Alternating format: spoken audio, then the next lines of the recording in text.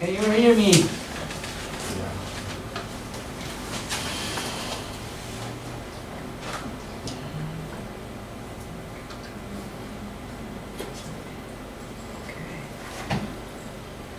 Okay, good. All right, let's start it. 4:30. Okay. This is an AP class. I see two of you already in the honor chemistry. You want to study the AP for the first. I think for the first two chapters, very similar to the honor class. Because the first two chapters for AP student, I assume you already have a regular chemistry, right? Regular or honor chemistry for a year, right? Tell me if you don't. No? So what class you are in right now at school? Yeah, I'm taking. You are taking right now. AP chemistry? Honor. Oh, okay. Similar like you guys. So you haven't learned any chemistry before, and then you jump to the honor, and then you want to do AP. Is that right? I'm trying to get the same thing. For you guys also the same thing, and then for you, you probably already have the honor chemistry done, right? And then you already have this honor already done, right? Yes. We also do the review, so you will see very similar things. Okay. Anyway, for AP, this is what's gonna be the text. What things being tested is gonna be tested in the AP chemistry. Okay. So it's all based on this we call the 6 big ideas. Okay. For honor chemistry, if you learn honors, pretty much you focus on over here. That's the structure of matters, and also this bonding, this chemical bonding, and also this intermolecular forces. Intermolecular forces determine this physical property, like a solid, liquid, and gases. Okay. So all of these you will learn in this class for the first 10 chapters covered over here. After that, we're going to focus on this.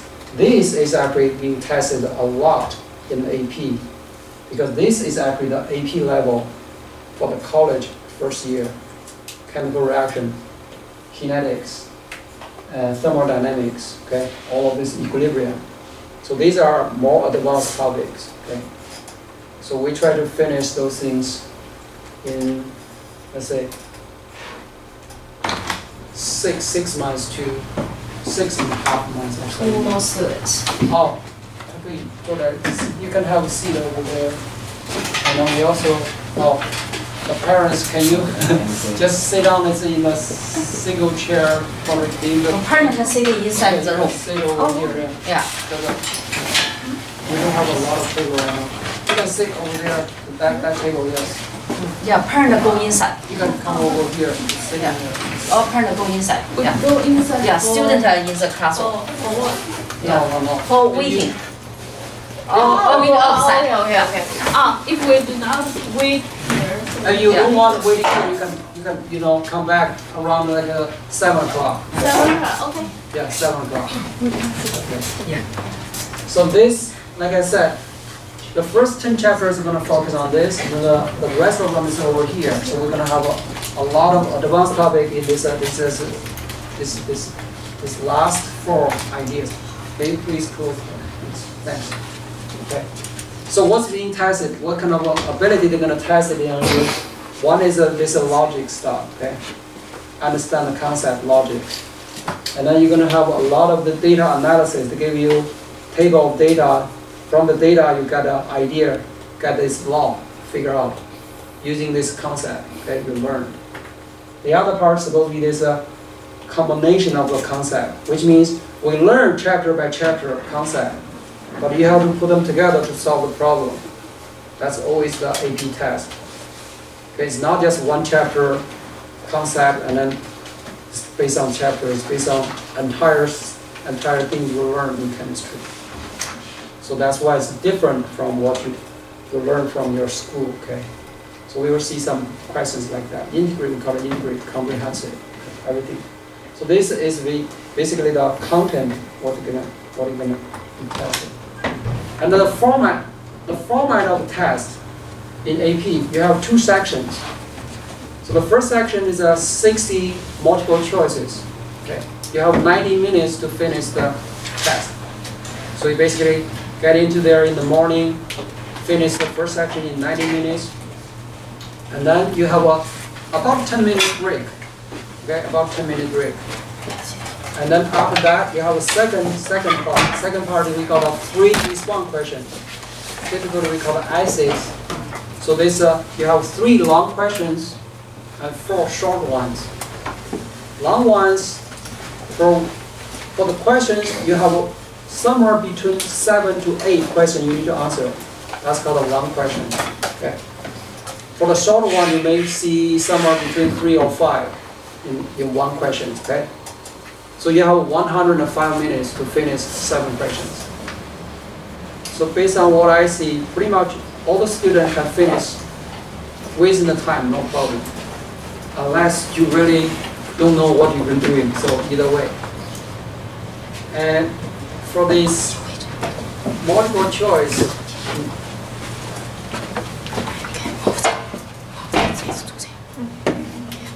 for multiple choice questions, you don't have any penalty. Not like an SAT subject. You got it wrong, you have a penalty. AP, multiple choice, no penalty. So you can do whatever is either educated guess if you don't know the answer, or you just do the well, you pull whatever a powder to determine this is A or B or C or D. It's your choice. Okay. Just fill up all this answer C. Okay.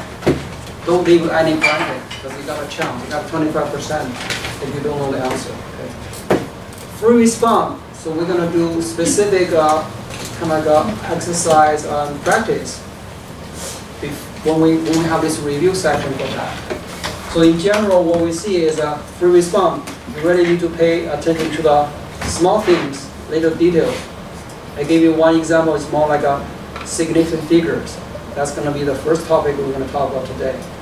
Every single time, they're going to check your answer, final answer, to see if you got the right significant figures. You may get the right answer, but if you got a significant figure wrong, you may lose the point. Okay? So every point is very critical to be able to get a target 5. Okay? Everybody want to have 5 in their AP. Okay? So pay attention to the small details. So we will do corresponding test. That also means every single time I give you homework, acts as a worksheet. Whenever you do calculation, pay attention to these small details. Okay? Like a unit, like a significant figures. And then also, very, very important, I will say this thing probably multiple times during the class.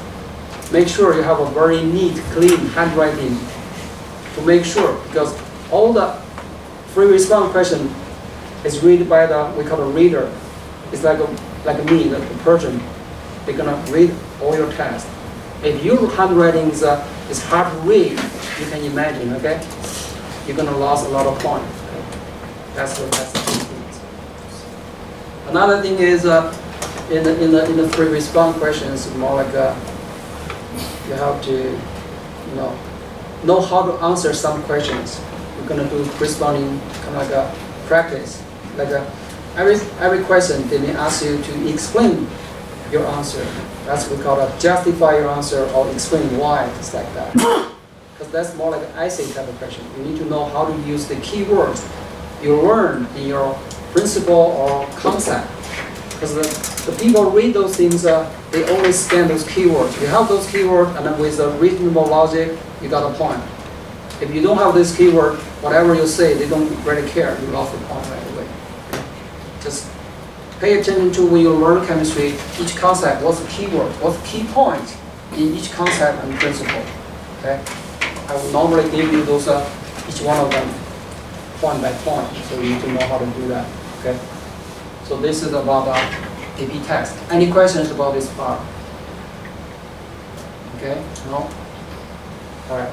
So again, anytime when I talk about anything, you have questions, raise your hand. Feel free to ask any question, okay? Always. And then if you don't have questions, be prepared. I will ask you questions, okay? So that's the important part, okay? I really want you guys ask as many questions as you can, okay? The more, the better, okay? We learn that way, okay? The more questions you have. The other thing is you want to read the textbook, because think about this way, because literally we have about 7 months to finish all the content. The content is roughly about 20 or 21 chapters. So the book is about 1,500 pages. So you really need to read your textbook before you came to the class. Ideally, you have some questions come with the class, and then you can learn it. Also, we call it AP class, right? So think about this way.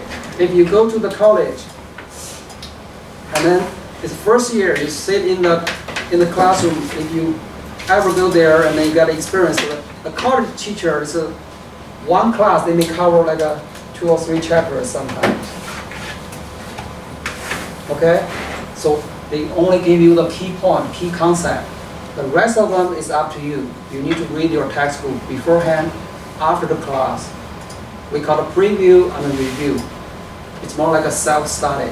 But I will try my best to give you a lot of detailed information, help you to get through those concepts, because we are still in the high school, right?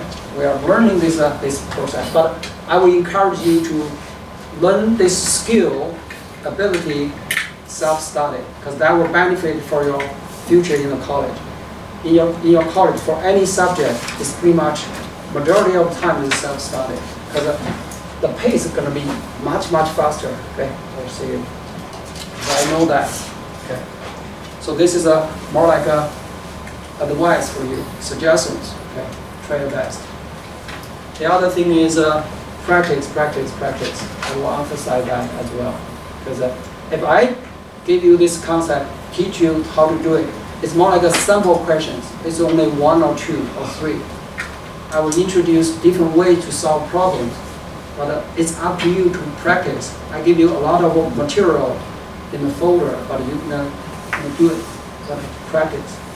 If you don't do that, no matter how I teach you, you still cannot get it. Okay, that's the key. That's very important, because based on I teaching, whoever got a 5 in the AP test, I ask them later, they do a lot of practice. Okay, whatever the homework I give them, they get it done. Okay, so do this, and that's good for you. Okay, all right. Any questions about this AP test? Yes. Is it going to be on the computer or hand? Yes, I have a Google Drive folder. Okay, I will upload material. So check. After a while, I will update the information, and then you check that.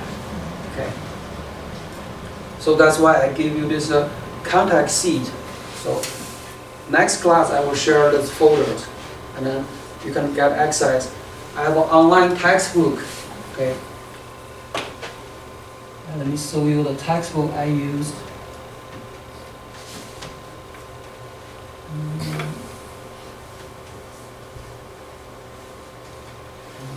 So this is the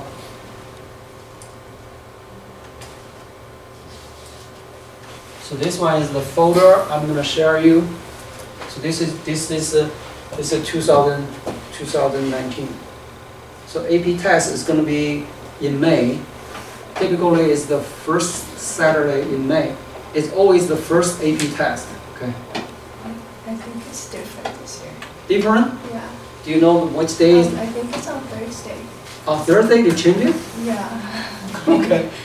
I haven't checked the date, because this year's May 7th is the first Monday or something.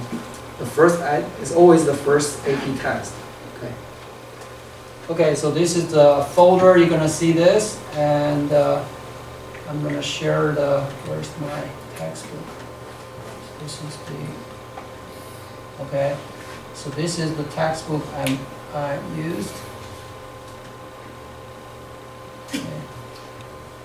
Okay, so I will show you the cover, and I will come back to this. Okay. I would say you may try to download a copy to your computer, because I try to. It's up. Maybe depends on the internet, because at my home I try to read it online version of this book. It takes a lot of time to load the page. Okay. So this is the textbook I used for AP. Okay. So this is the chemistry, the central science. It's a 13 versions. Okay. if you are in your school, use some other textbook or different version of this same textbook is okay. Okay. Pretty much the content they don't change that much. Okay. So that's chemistry. So the other textbook I also use it, and I know some other schools they use this one. Okay. So these two are supposed to be very popular for AP chemistry, but also for the college. Okay, for the college, first year introduction of general chemistry in college. So this one is based on these two projects. This is a couple. So this is chemistry. This one is a 9th version. I think they have this year have a new version, but I don't have it yet. I normally just use this electronic copy. Okay. All right, this is about the textbook. Okay. Since we are talking about textbook, and I'm gonna say something about this. This one. Exercise. Okay. So this is the way I gave you the homework. If you go to the online, this textbook, you see those marked. Those supposed to be the homework you want to do. Try as many as you can. I don't have a requirement how many you want to do. I give a lot. You want to do it based on your time. Okay, based on your time. But if you've done this, you write down a piece of paper, you turn it in, I will take a look at it. I will grade it. And then if I see some like a common mistake based on a concept or principle, I will go back to some of those questions and then show you how to solve this problem. Okay? That's the way we learn. Is that okay? If you have any good idea, let me know, okay? That's how I do it. Besides this, as you can see, I also have this online folder. Online folder, you actually have this actual worksheet. So I pull off from other AP teachers, some even from this, we call it US National Olympic, those are previous year's tests. Because this is actually this AP level. So you want to do this as well. More like a multiple choice question, some of free response questions. And then next year, when we finish all the class, I will upload the final review chapter. That's all supposed to be the practice test. You're going to see quite a bit of those practice tests, previous years. Free response, and also some of this full with a multiple choice and free response. All of that at that time, I will say one more time. I will emphasize at that time, maybe you need to finish all of them. Okay. All right. So this is about homework, practice, and then final review things. Okay. Any questions? Okay. Obviously, you want to have something from your school, so you can ask me any questions, even from your school. Okay. Anytime, any questions. Okay. All right, so this is the textbook, and first one,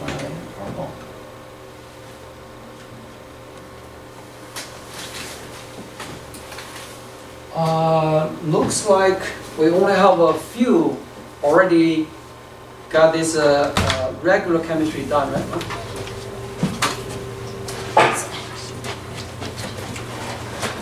So you have a use. Let me ask you one more time. Anyone have already have this regular chemistry for 1 year, right? You finished regular chemistry. What about honor, including regular, honor, anything? In other words, you already learned the chemistry for a year, or maybe during summer. What you already have some you done? Yeah, just look at. We only have 5. Okay, thanks. Oh, what's happening?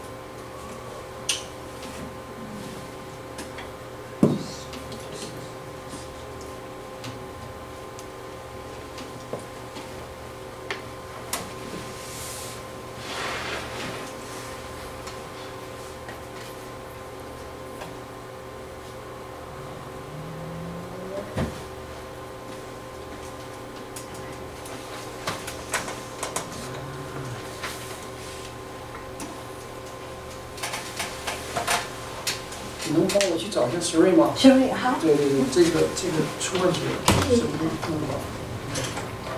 Anyway, so if that's the case, I will probably start it here. And if you already know the concept, you already know it, and just keep it. And then we need to talk about this anyway. I see two of you, and then you already learned these things in detail. So this class actually, I plan to do this more like a fast pace in the first chapter. But anyway. We just go through these things one more time, and then with a little bit space. If you have any questions, let me know. So, subject of chemistry, we're dealing with a lot of numbers. So numbers supposed to be coming from measurement, right? So you do an experiment, you measure something, you collect the data, and you analyze data, found out a rule, found out a law. So these numbers actually with the meaning. So we do measurement, we have number, we have unit. So for some of them related to chemistry, like the mass of electrons, the mass of protons, those are the fundamental elements, fundamental particles in the atom. So we're going to start it. Obviously, you see those numbers, you see unit of those numbers, and then you have this. This is supposed to be we call uncertainty. So for the first part of this first chapter, it's going to be dealing with those numbers, right? Dealing with numbers. 唐老师 is coming。他会来吗？因为现在哦，没事了。不是，现在还是有事。哦，好吧，他来。不过等一下。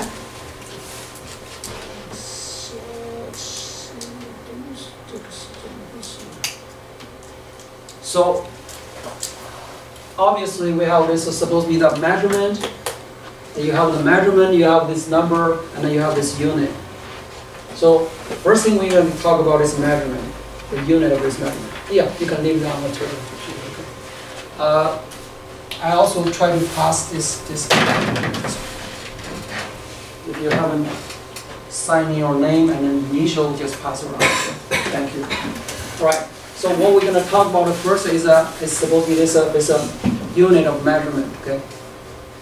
So you probably know this. Let me ask you. You guys already know that. So the base unit. You guys know the base unit. It doesn't matter it's a subject for chemistry or physics. You know the base unit? How many base units we have?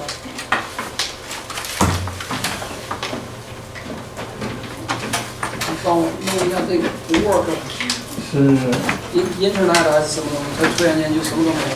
不是 projector， 不是 project， 就是那个 online 课的这种。我换了一下那个 Internet 也不 work。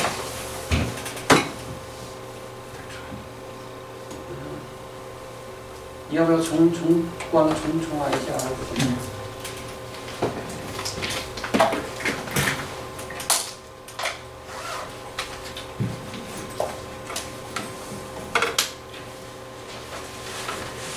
Anyone knows the base unit? How many base unit? What are the base unit? You're okay. You don't need to answer that because you just learned it. No? Okay. Or because I give you this, you can write down. So this is supposed to be the base unit. Because if you learn this, if you learn this regular chemistry, you're supposed to have these things already, right? I just didn't want to answer the question. Yes. Alright, that's fine. Okay.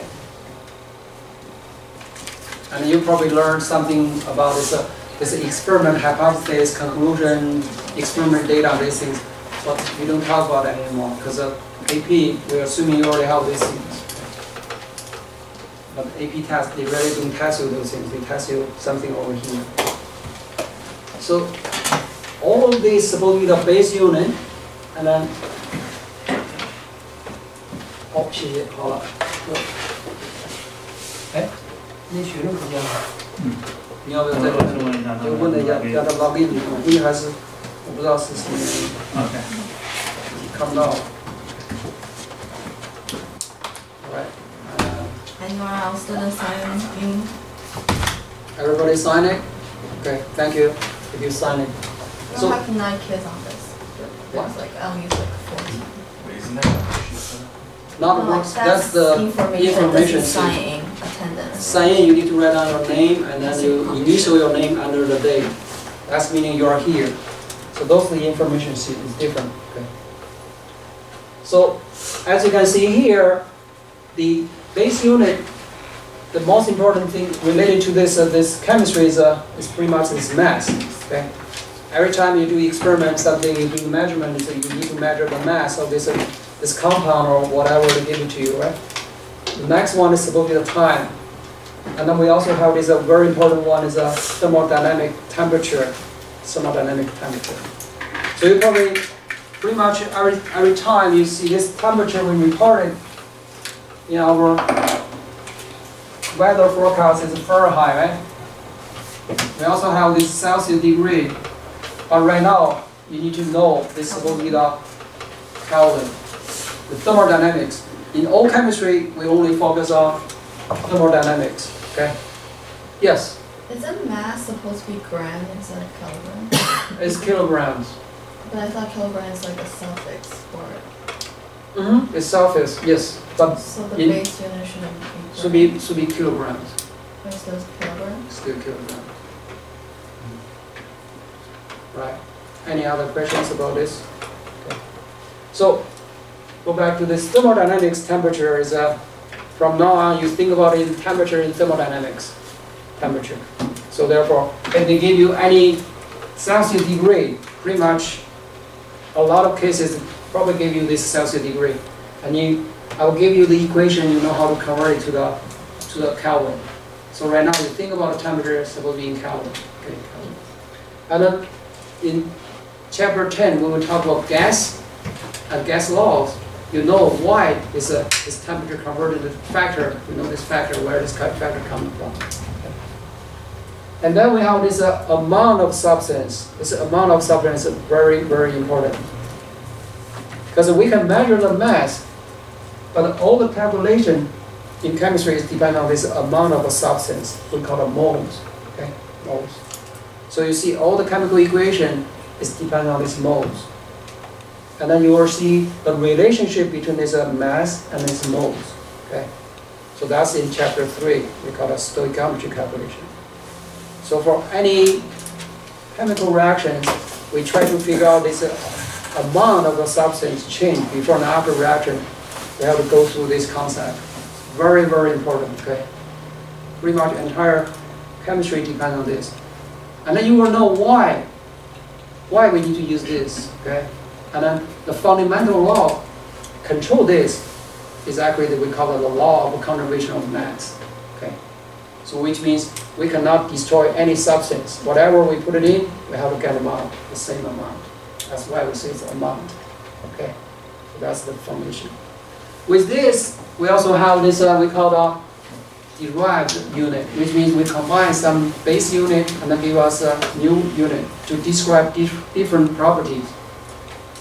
For example, this volume. Volume is very important in terms of when we're dealing with the gas molecule, when we're dealing with the solution. So that's volume. When we're dealing with the gas molecule, we also have this pressure, also very important. Okay, pressure. And then we have energy. So energy meaning for any chemical reaction, there's always energy involved. So that's what we call the thermodynamics. Okay, thermodynamics, specifically dealing with energy. And with this energy, we actually can predict some of this reaction. Is it possible to happen or not, spontaneously? Okay. So we can, based on this energy term, to determine those. Okay. So that's entirely. You got 2 chapters to dealing with this energy in AP chemistry. And I will guarantee you will have one question in the free response type of things related to the energy calculation. Okay. And then we have this bunch of this power, voltage, and then electrical charge. So this we have one chapter dealing with the oxidation reduction reaction. That's dealing with the electrons, and that's dealing with the voltage. That's we call it electrochemistry. Okay. All this is supposed to be the electron in and out based on what we call the reduction potential. So that's the voltage. Okay, voltage. And then the frequencies are actually this light. Okay, every single light you see You see the visible light, you see different colors. That's because I have a different wavelengths of the light. Okay. So therefore, for wavelengths, frequency has regards to light. So we're gonna deal with this in the, we call it electron configuration, which means the property of electron in the atom. For this frequency, there's also dealing with the electron. The electron is actually control the chemical properties. Okay, so therefore you will see quite a bit. We have two chapters to talking about this electron in chemistry, and then later when we talk about when we put this atom together to make molecules, that's also related to the electron. So electron is actually another very important concept, another very important particles in the chemistry. Okay. So this is supposed to be the unit. Okay. Unit. Okay. Let's take a look at some of this unit conversion. So we talk about this Kelvin temperature. Right? So this if I know this Celsius degree to convert to Kelvin, that's supposed to be 273.5. So you need to know this number, and later you know where this number coming from. Okay. So this is anytime I give you this Celsius degree, say for example, in this room right now it's pretty hot, probably 25 Celsius degree. So I convert to Kelvin, you basically 273 plus 25, 298 Kelvin. Okay, 298 Kelvin. So we will use some numbers, so calculation should be okay. Okay, should be alright. So this is the temperature. For the pressure, atmosphere pressure, everybody knows that, right? So if we say atmosphere pressure, we say this is a 760 millimeter mercury. We use mercury to do that measurement. Okay. And then when we talk about this in more detail in gas chapter, we will give you 3 more unit for pressure. So you have 4 different units, different numbers to describe, to calculate the pressure. Okay. Right now I just gave you one. It's millimeter mercury. In the AP test, they gave you a cheat sheet. Okay, you have got a periodic table, and you will see the atomic number, atomic mass, and then with the chemical symbol. That's all you have for periodic table. And then you have equation sheet, and then you have this we call a constant, more like a unit conversion, those numbers. Okay. But ideally, I want you to remember some of these simple numbers, because you don't want to in your test back and forth to flip, oh, what's this number, what's this number, okay? Get yourself familiar with these numbers. Okay. This is the pressure, and then we have this energy.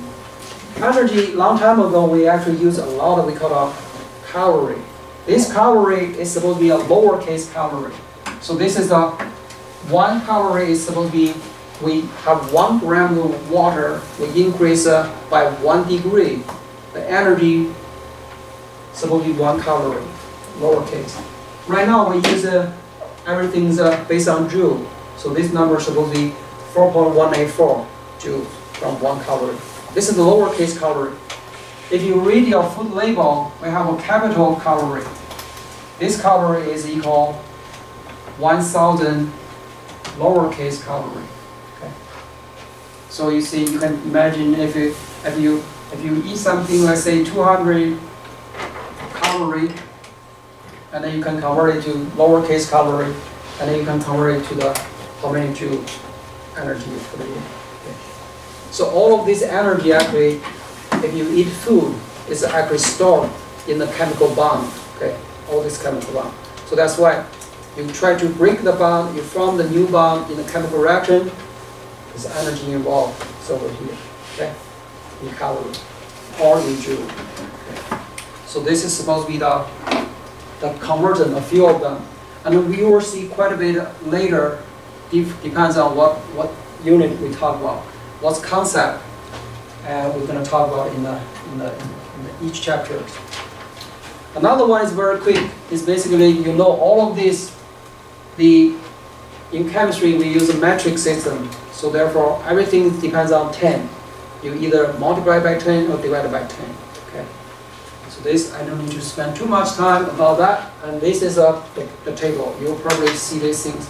May not be in the chemistry related, maybe in any scientific subject classes, you may see this table, right? Yes? No? Okay. Something related to chemistry more often is a kilo, right? Kilograms or kilometers.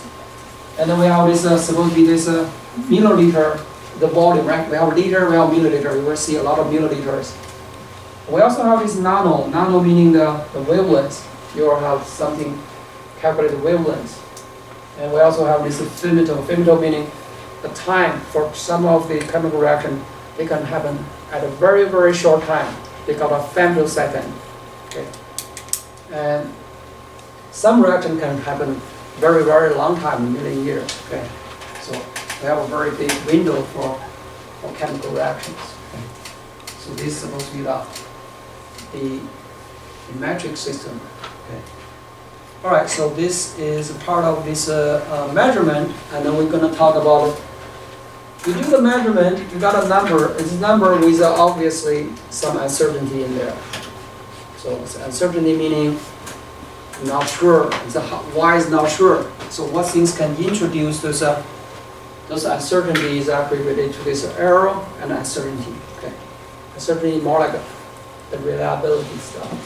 So therefore, we're going to talk about these two type of errors in this measurement. So the first thing is instrument.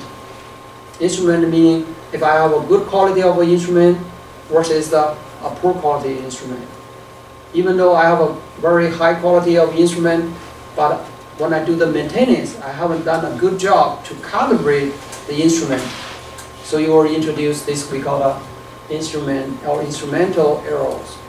Okay, so those supposed to be either the measurement shaped to a little bit smaller numbers compared to the true value, or maybe a little bit larger. Okay, and then you try to get rid of this instrumental, these errors. It doesn't depend on the number of measurement. You measure a lot, you still cannot get rid of this guy, unless you throw out this old piece of instrument, get a new one, or you do a good maintenance, do a good calibration before your measurement. Okay, so probably. For some of this, I know this different school, they have this we call later we have this measurement based on this absorption versus the concentration of the solution. So you do need to do the measurement before you measure the concentration or measure this absorption. You need to calibrate the instrument very well. Otherwise, pretty much all the numbers off. Okay, so that's why you won't have this instrumental errors. You need to get the baseline correctly, and then you do the measurement. Okay. That's pretty much in the AP level chemistry. If you learn AP at your school, you probably have this experiment. But we have to go through that with the paperwork, not in the lab. Okay. So this is supposed to be the instrument errors in this case. And then we also have this random error. This is actually the person operate this instrument, do the measurement, right? Try to measure something, and then make some like a careless mistake, or they may not realize something. But this is very random. Very random meaning if I do a lot of measurement, I actually can even them out, get rid of those errors. So the average measurement. Okay. So that's why whenever we try to measure something, or you try to repeat something normally. Because I also have the industry background. We repeat it how many times? 5 or 10 times for measurement, for experiment. Sometimes maybe 100, 200 times. Because we have to have a very reliable data before we can say anything, have a conclusion. So that's what we try to do. We try to get rid of these random errors. We may not realize. So after you do a lot of measurement, you try to get rid of those things. Okay, that's why we try to do it. So this is where these errors come from. Once you have this, we cannot get rid of them. No matter how good, how profound is the instrument, and how careful we do the measurement, we still have those things in there. So therefore, we have a way to describe that. We have to tell somebody, whoever try to use our data, right? We have to give them an idea. So therefore, we have this absolute error versus the percent error to report. So every time you write your report, you have this data for your final result. You have to give some of this percent error. Okay. Normally we give in percent error. Absolutely one is supposed to be the expected value subtract the measured one. So if I give you examples, it's like this. Okay. So if we try to measure something like say 8 grams of sugar, so this is a very typical things. You use a balance, you measure. So every time you got a number. So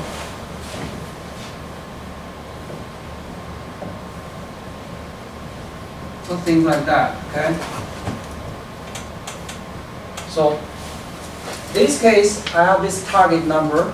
These are the number you measure. So therefore, you use whatever the measure, subtract the target one. This is the value. You divide by the target one. That's give you the numbers. Okay. So you may have some calculation, you have some measurement, and you calculate it. You have your final answer. You still have something like this reported in each measurement. Okay. So this is supposed to be the differences between these two numbers, and you divide by some number, give you percentage. So this is supposed to be the errors. We also have another things to talk about is supposed to be the measurements we call reliability, certainly reliability. So that's meaning I have two things to evaluate this measurement is good or not. Okay. What's the quality of your measurement? So in this case we have this called a precision versus the accuracy. Okay. Precision, which means I have different measurement. We compare those measurement with the measurement. Okay? Just measurement. How close those numbers with each other. If they are very close with each other, we call it very high precision. Okay? Very high precision.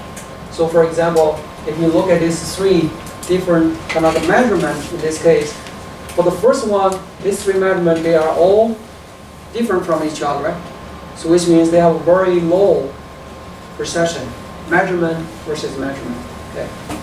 If you look at this set of data, they all close to each other, right? With very small differences, measurement to measurement. So this set of data with very high precision.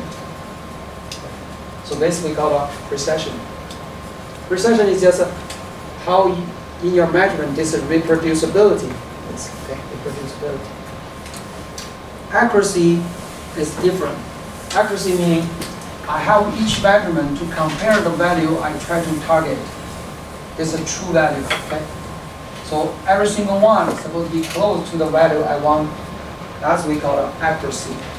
It's a measurement versus the target number. So if you look at this, for this one is a measurement is actually away from this target value. So very poor accuracy. So for this set of data, both the accuracy and precision are very bad. Okay. And this one, we have very good or high precision, because measurement versus measurement, they are very close to each other.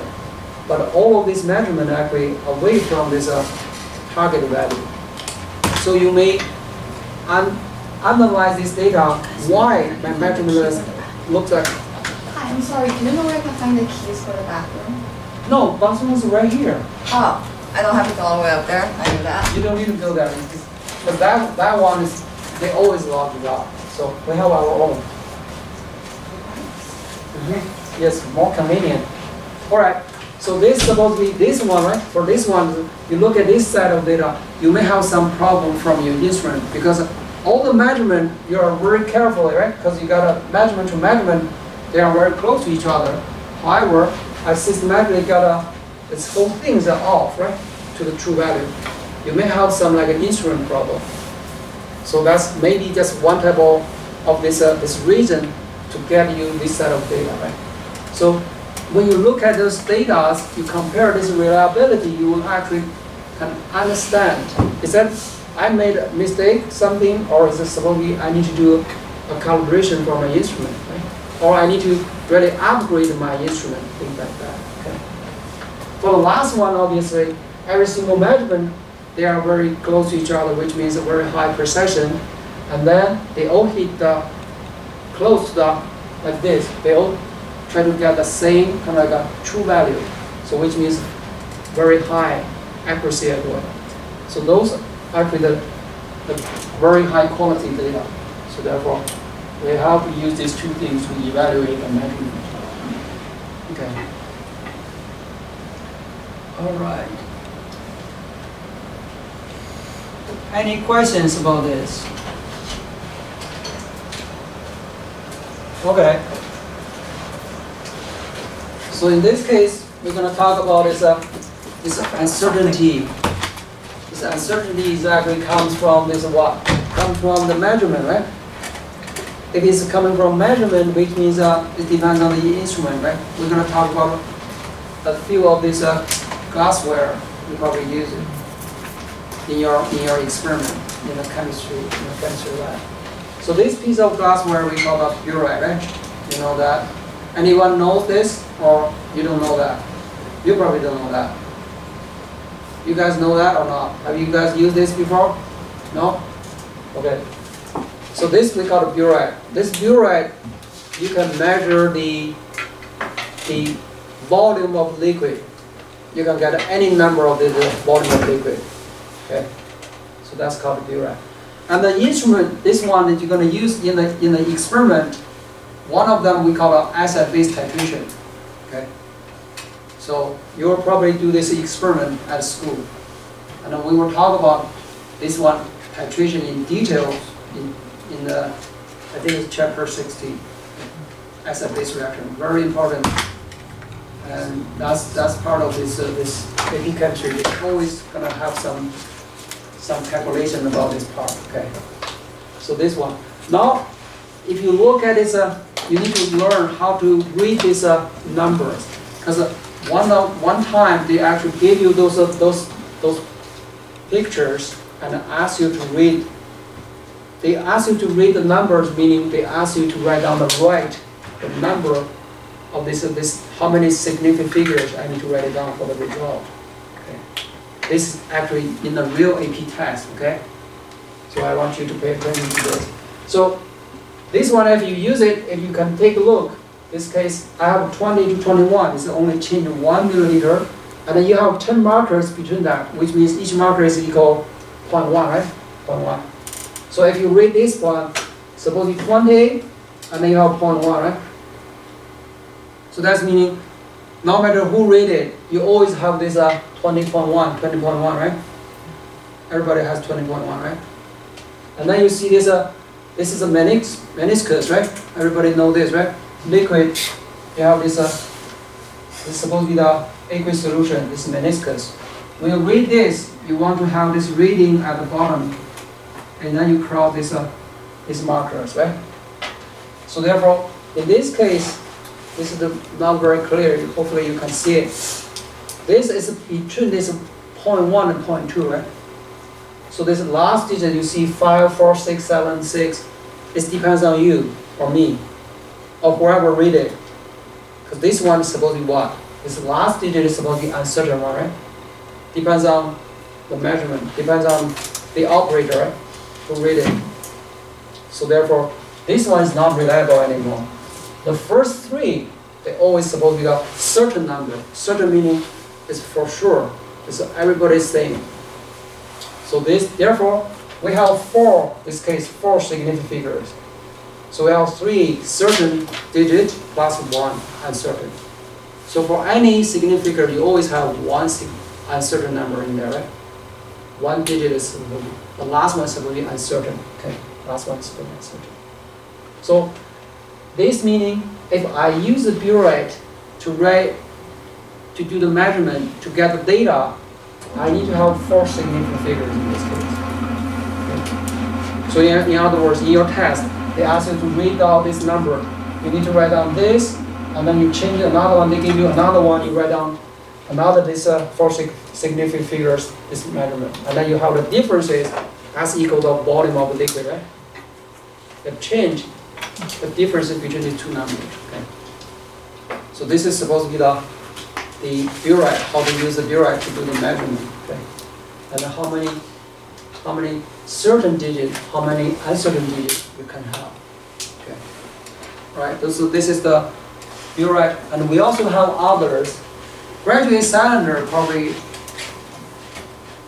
everyone used it, right? Before, right? You guys use this, even though it's not supposed to be in the chemistry. Somewhere you're going to use these things, right? So this one is also can do the measurement for the liquid, the volume, right? So this case also you can get any number of volume, right, for liquid. So this case, the graduate cylinder, if you measure, you see this after the decimal, the first digit already is an uncertain number. If you compare this burette is supposed to be after the decimal, the second one is uncertain. So therefore, the burette give you more accuracy than this one, right? Yes. So that's why when we do this measurement, in particular when we use this one in we call it titration experiment, we need to measure the volume with very high accuracy and precision. So that's why we have to use a good instrument, right? In this case, with better uncertainty, smaller uncertainty. We don't use this one. Okay. This one is general things. We just roughly get an idea what's the volume of the liquid. But it's still better than the beaker, still better than the ordinary flask you were used. Okay, because that's why we don't use a beaker to measure the volume of liquid. We have to use a graduate cylinder to do that. Okay, because this one, even though it's not like this, we still have a very good accuracy in this case. So this is a graduate cylinder, which is a burette. After that, we have this one we call a volumetric flask. Volumetric flask. You still can measure the volume of a solution or liquid, but it's only one volume with very high accuracy. We only use it for when we prepare the solution. So we have a chapter called a solution. So you do the measurement, or you determine determine the solution concentration. This is the one you try to use. Okay. So this one you can have different sizes: 25, 50, 100. We somehow have 500, 1 liter. Because when you do your lab, your teacher, school teacher of chemistry like me, so we need to prepare those solution for you, right? So we cannot prepare a very dilute one with very big volume, right? We cannot do that. We have to concentrate it, and we use these guys with reasonable size. And then you do the dilution. I tell you, you're adding how many milliliter of water, so therefore you have another concentration. Okay. So we'll talk about that, and that's supposed to be the volumetric flask. Okay. You also need to know how to prepare a solution. This is the piece of glassware you need to choose, which means if they give you some multiple choice questions, I want to prepare a solution with this concentration, this volume. Do I need to choose this graduate cylinder? Do I use a burette, or do I use a volumetric flask? You have to use this volumetric flask with the size of the solution volume, right? So that's what we use. Okay. So this is a few of this glassware you're going to see in the chemistry. Okay. Now it's more like the important stuff coming in, significant figures. Okay. So this first part you need to know this. If you know this, just follow this. Okay. The significant figures is more like a focus on the zero. If you know zero is counted as a sig fig or not, you pretty much know how to do these significant figures. So in this case we have this Atlantic Pacific rule. This is if you look at this map, we have this West Coast Pacific Ocean here, right? And then we have East Coast Atlantic Ocean. This meaning if I have a decimal present, we have Pacific rule. If we don't have decimal, we follow Atlantic. So what does this mean? I gave you numbers. So the first one is supposed to be 0. Okay, we say 0. Let's say 408. So this we still use 408. any zeros between these two numbers, these are the non-zero numbers, those zeros always counted as a significant figure, right? So that's one type of zero. Second one is if I have decimal 0.004080. Okay? So in this case, I have a decimal. I need to follow this Pacific rule. Pacific rule meaning I start to find out this sig fig from this left-hand side. So from the left-hand side, any zeros doesn't count as a sig fig. So we cross out until we see the first number is non-zero, 4. Then we start to count 1, 2, 3, 4. Even though the last number is 0, I need to count it as a sig fig. So therefore, for this one, we have 4 sig fig. Okay? So this is a Pacific rule, which means I have decimal, these guys, this little dot. Okay? If I don't have decimal, let's say 4080, this case I need to follow this one, decimal absent Atlantic. I need to count the sig fig from right-hand side. So the first number is non-zero, is this guy. So this 0 doesn't count as a sig fig. So we have 1, 2, 3. So once you start to count, any number is counted as a sig fig. Same thing. So this one's supposed to be 3 sig fig. Okay? Any questions about this part? Should be okay? Alright, and now we have one more. It's supposed to be scientific notation. So we use this one. 4.080 times 10 to the power over 5. Okay. So we know this is we call an exponent, right? Exponent. And this part we call a coefficient, right? So for any scientific notation, those numbers, we only focus on the coefficient, using coefficient to determine the sig fig. So in this case, we still follow the same rule, Atlantic Pacific. Obviously, you're gonna have this decimal for this case. So therefore, this one follow this rule. How many sig fig over here? 4, right? So therefore, for this scientific notation number, sig fig is supposed to be 4 sig fig. Okay?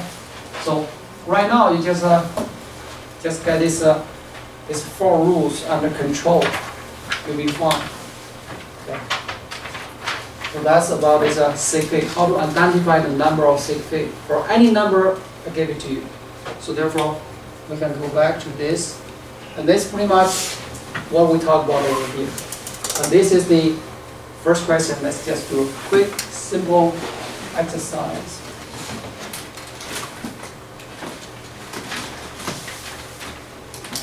Okay. How many sig fig for first one? 5, Second one? 6, 2, 6. Yeah. Okay. Think about these two numbers. What's the differences between these two numbers? Yes? It's because if it's just 5.08, it could be 5.081 or at 5.082, but then if you write 5.080, then like you know for certain that it's 0.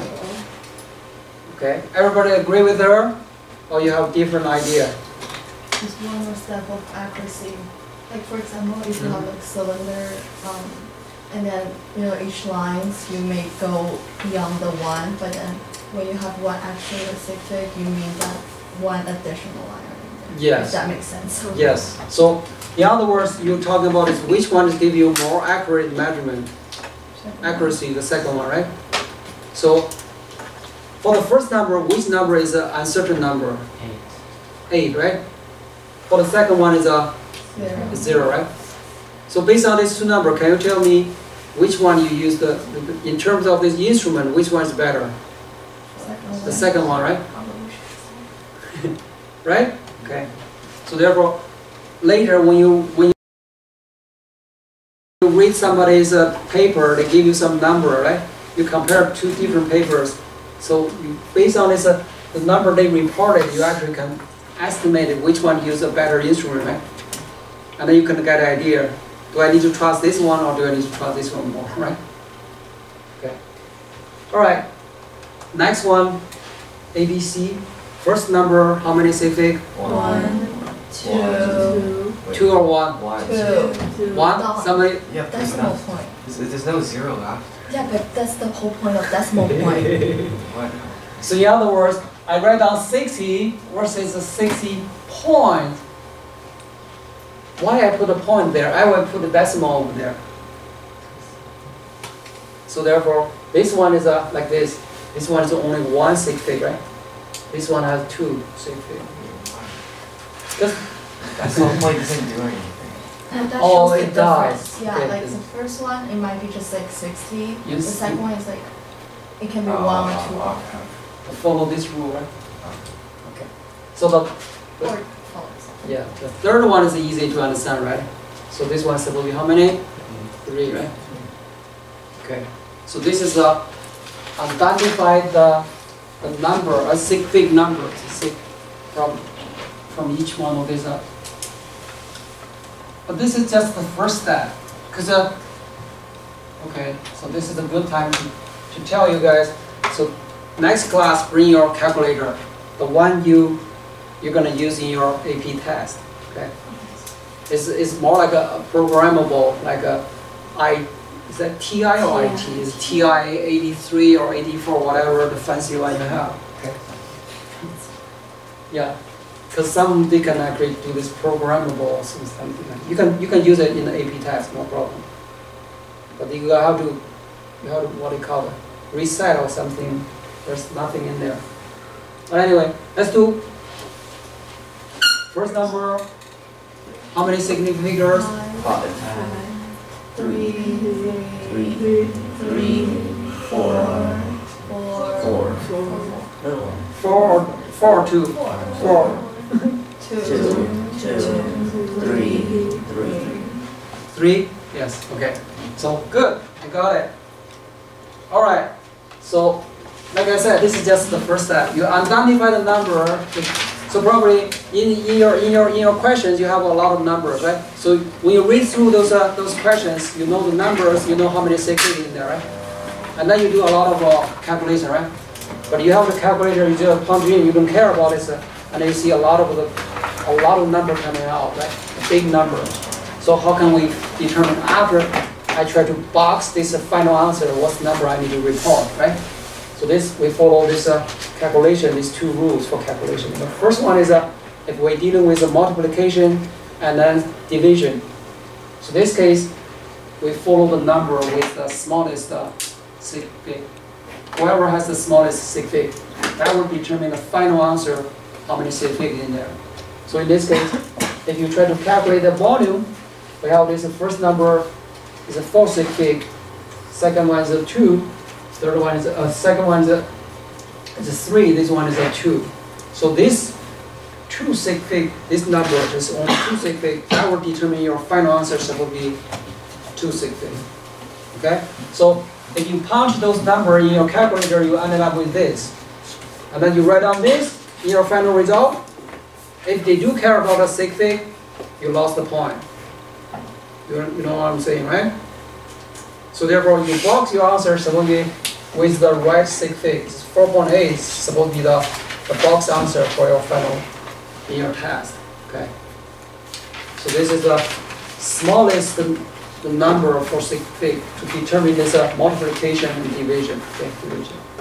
We also have this addition and then subtraction.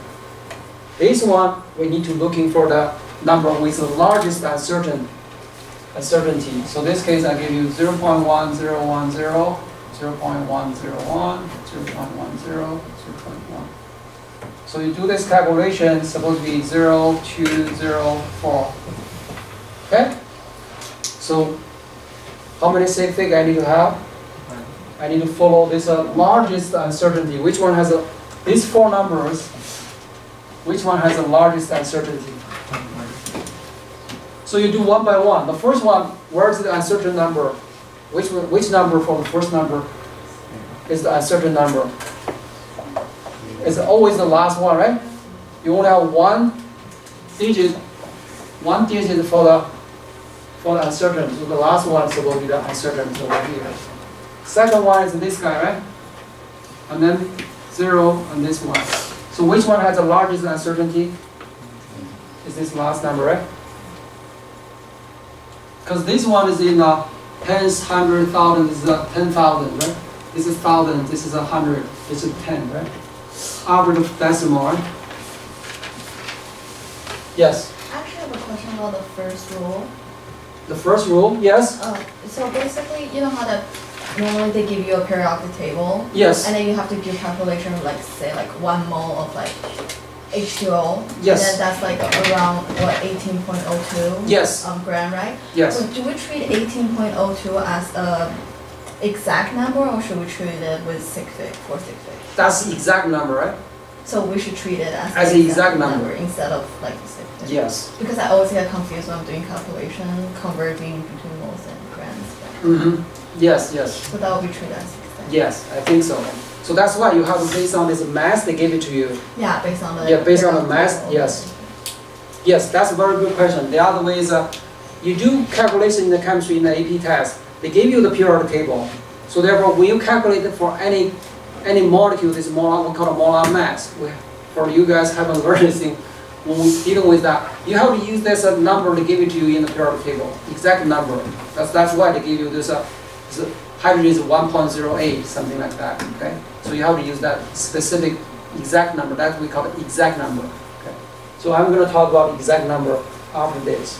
So exact number actually has a infinity of sig fig. So you don't care about those numbers at all. So those numbers doesn't influence your final result. Okay, whatever the sig fig. Is that clear? Okay. So for this question, okay, we go back to this. Is actually this last digit give you the largest uncertainty. Therefore, the cutoff is over here. So you only have this 0.4. Okay. So the reason for that is that this is number 4 is already supposed to be the uncertain number, right? So any number after uncertain, there's no meaning because these things just drop. Okay. So again, I have a method is supposed to be rounding, right? You guys don't know the rounding, right? Yes. So for number 3, the example that you gave, wouldn't it be 40 without? I got a point there. No, but 1407, that's 4 sig fig. Mhm. And 7 is there. Oh, this 7 is over here. Oh, so then you're trying to get the same amount of sig figs as the. So that's why this one give you the largest uncertainty, right? So that's why I have to put a point over here to give me this number, right? Like Zero. 0 have to be counted in there. 0 is supposed to be the uncertain number, right? Yeah. Very good, very good. You understand or not? Okay. But this way, probably a little bit better. I put these things over here and then I give you this. Hopefully this one is easy to understand. For this, I have to do the calculation, you punch in the calculator and determine that. All right, any questions about this part? Calculation? Okay, calculation, okay. All right, so, like I said, and you also mentioned this is supposed to be the exact number. What's the meaning of exact number? Typically, it's a unit conversion. That's why you hate this molar mass stuff. So therefore, we already see this one lowercase calorie equal 4.184 joule, right? This 4.184, how many sig fig in there? Not 4, infinity. Because this is exact.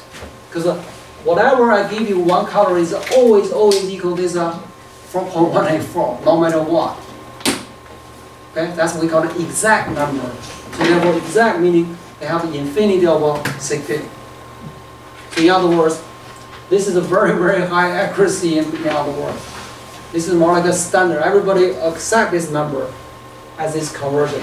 So that's meaning what? That's meaning, like you see here, right? If I have 1 kilogram, it's always 1,000 grams, right? This 1,000 is supposed to be exact number, right? So therefore, this 1,000 is supposed to be has an infinity of sig fig. So anytime you do this unit conversion, whatever is coefficient over here, treat it as an exact number. And then you don't worry about this, how many sig fig I put it in, doesn't matter. You just focus on the number they give it to you, maybe a mass, or maybe volume, maybe pressure, right? And then you convert to the others, you just based on the number they give it to you. Whatever the coefficient, you don't count it as sig fig. Good? Okay, for example, we know this 1.5 atmosphere, right? We know 1 atmosphere equal this 760 millimeter mercury, right? So you do this conversion, final answer depends on this number, right? If I say 1.5 atmosphere equal how many millimeter mercury, this is an exact number. This one is the number you need to use it to determine your final result. So you have 2 sig fig for your final, if I convert it to this millimeter mercury. Is that okay? Good? All right.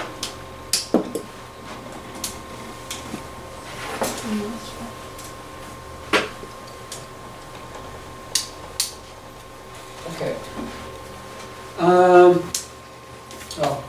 We already talked about scientific notation because that's when we talk about this sig fig. So I just do a quick check for you guys. You guys know this, right? Because sometimes when you write down your answer, in particular you end up with these numbers, how to write it in the scientific notation way. So the first number, if you write down as scientific notation, how to do that? What's this number equal? And how many sig figs supposed to be in your result? It's supposed to be 3, right? You still have 3. This one you have how many? 5. This one is 5, right? This thing's okay, right? I think for math, you do these things quite often, right? So I don't need to worry about that. Okay. Another one is, as you can see here, supposed to be the density, right? Density. And that is we say it's a ratio, because we have so many concepts later in the class, each chapter. We're going to use a lot of this ratio game. Okay, a lot of concepts depend on that. So density is one of them. Okay, so it's supposed to be mass over volume. And density for honor chemistry, probably the first lab you probably do is actually the density lab, something like that. So they give you a piece of any material, you try to measure their density, right? So you measure the mass, you try to figure out the volume. If it's a regular shape, you do this whatever is the length, right? What it is. And if it's not regular, you already know that. You probably, let's say if I have this piece of rock, okay, how to determine this rock density? Yes, go ahead. The water displaces. Yes, water displacement. Okay, everybody knows this. Good. So you measure the mass, you measure the volume. So you basically put them into whatever is with the marker, right? Before and after, you see the volume change. So that's supposed to be the volume of this piece of rock, right? So that's how you identify the density of some material you don't know, right? Right? Is that okay? Good. So this is we will talk about that later, and then we will see that. Actually, we have so many ways to identify the substance, and then how to identify substance is actually one of these kind of like a task in the chemistry. Okay. All right. So next one is we call a systematic problem solving. This is quite important as well. This we call it dimensional analysis. Okay. Anyone doesn't know this dimensional analysis? No? Okay. Let me give you this. I always use this example, okay? If you have 1 year, equal how many seconds?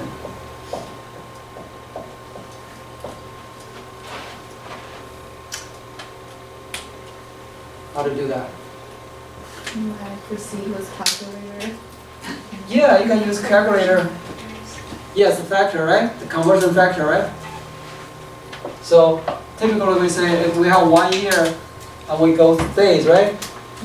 365 days, right? And then we know if we have 1 day, how many hours we have 1 day? 24 hours, right? If we have 1 hour, equal how many 60 minutes, right? And we have 1 minute. That's a 60 second, right? So as you can see, I'm changing from one unit based on these factors and then convert to the other one, right? I have the answer. Oh, good. Oh, did you Google it or you calculate it? No, I calculated it. Oh, excellent. What's this number? I haven't calculated. 3153. 3153 6 6. and then 30. Okay, Does that excellent. seem right? Yeah. Yeah. Okay. Great. Okay, so now you count it, right? How many seconds you subtract from here? That's for 1 year, right? So this is we will use a lot of these things in a calculation. So they can serve you very well. One thing is you probably get these things understand in this way, right? Because later when we talk about is mass versus moles, or the concentration, all of these actually we can do this calculation based on this conversion, dimensional analysis. The other way is once you do a lot of calculation, you understand concept, you can use this one to check your answer. Do I get the right answer? Okay. So that's the way to check. In particular, sometimes you don't need to do the calculation. I just check these numbers and check the unit. I can find out. I can get rid of some of those wrong answers quickly. Okay. But this is how to use it, how to do this calculation. And as you can see here, you got a volume, you got a conversion factor over here. We already talked about this. And then this one is actually what I mentioned. Is supposedly we're going to learn this, the amount of substance, these moles, and then we use this molar mass, and then we also have this Avogadro's numbers. Okay. So in other words, I can say if I have 1 gram of water, how many atoms in there? You can use this one to do the calculation, dimensional analysis. Okay. So we will see that when we talk about that.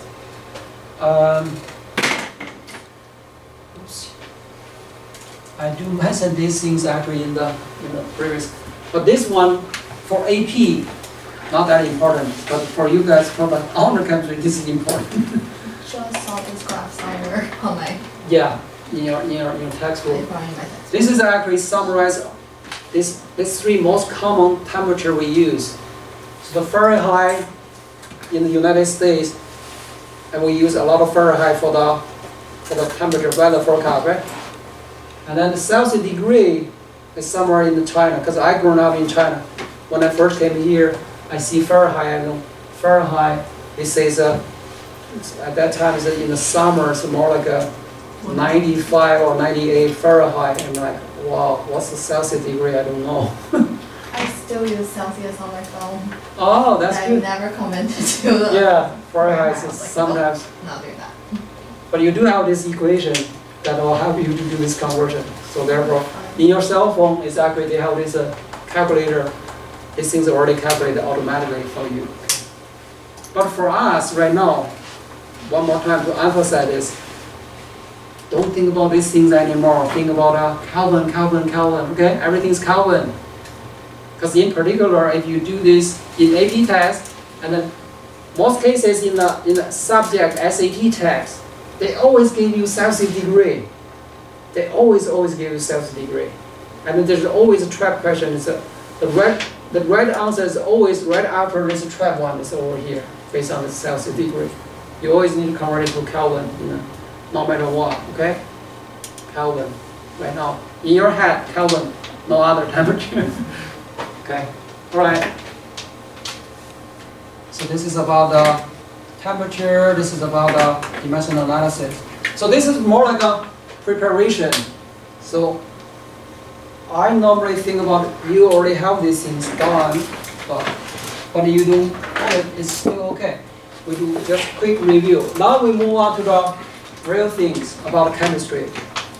So what we're going to talk about for chemistry, what things in chemistry important, the interest for us, and what things we started. This is supposed to be the matter. Everything is a matter. And then what's the meaning of matter? Or what's the matter? You ask them, what's the matter? In this case, we have something, whatever it is, you can feel it in your hands. More like you have this mass. And you also have this volume, right? Occupy certain space.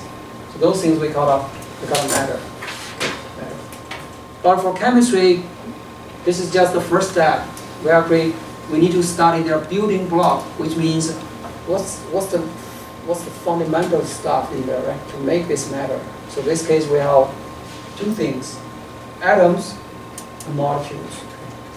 Those are the subject. Those are the things that we try to understand. Basically, in chemistry, we try to make these guys, make those molecules from a set of molecule, change it to make another set of molecule. Okay, and more, we call it efficiently, effectively, and economically. Okay, that's the chemistry. And so therefore, we need to understand all of this from one set of molecule to the other set of molecule. What about the energy involved, right? How to control their reaction rate. Okay, if I can convert, right now you probably in your head, I always convert 100% from A to B, right? But in reality, in a lot of chemical reactions, we cannot do that. So that's what we call equilibrium. Okay, equilibrium. For some reactions, you can say from A to B, but a lot of cases actually may be from B to A. So that's we call is it supposed to be spontaneous or not? That's also thermodynamics. Okay, so all of this is supposed to be in the AP test. Okay, they always test you about those things. So we have to start it from this fundamental. So therefore, we started to understand these structures. From this atom to build up this molecule. From molecule, we build up this matter. Okay? So that's what we call stepwise. And then if you look at this entire this chemistry, how they build up, the logic behind that is actually follow this rule.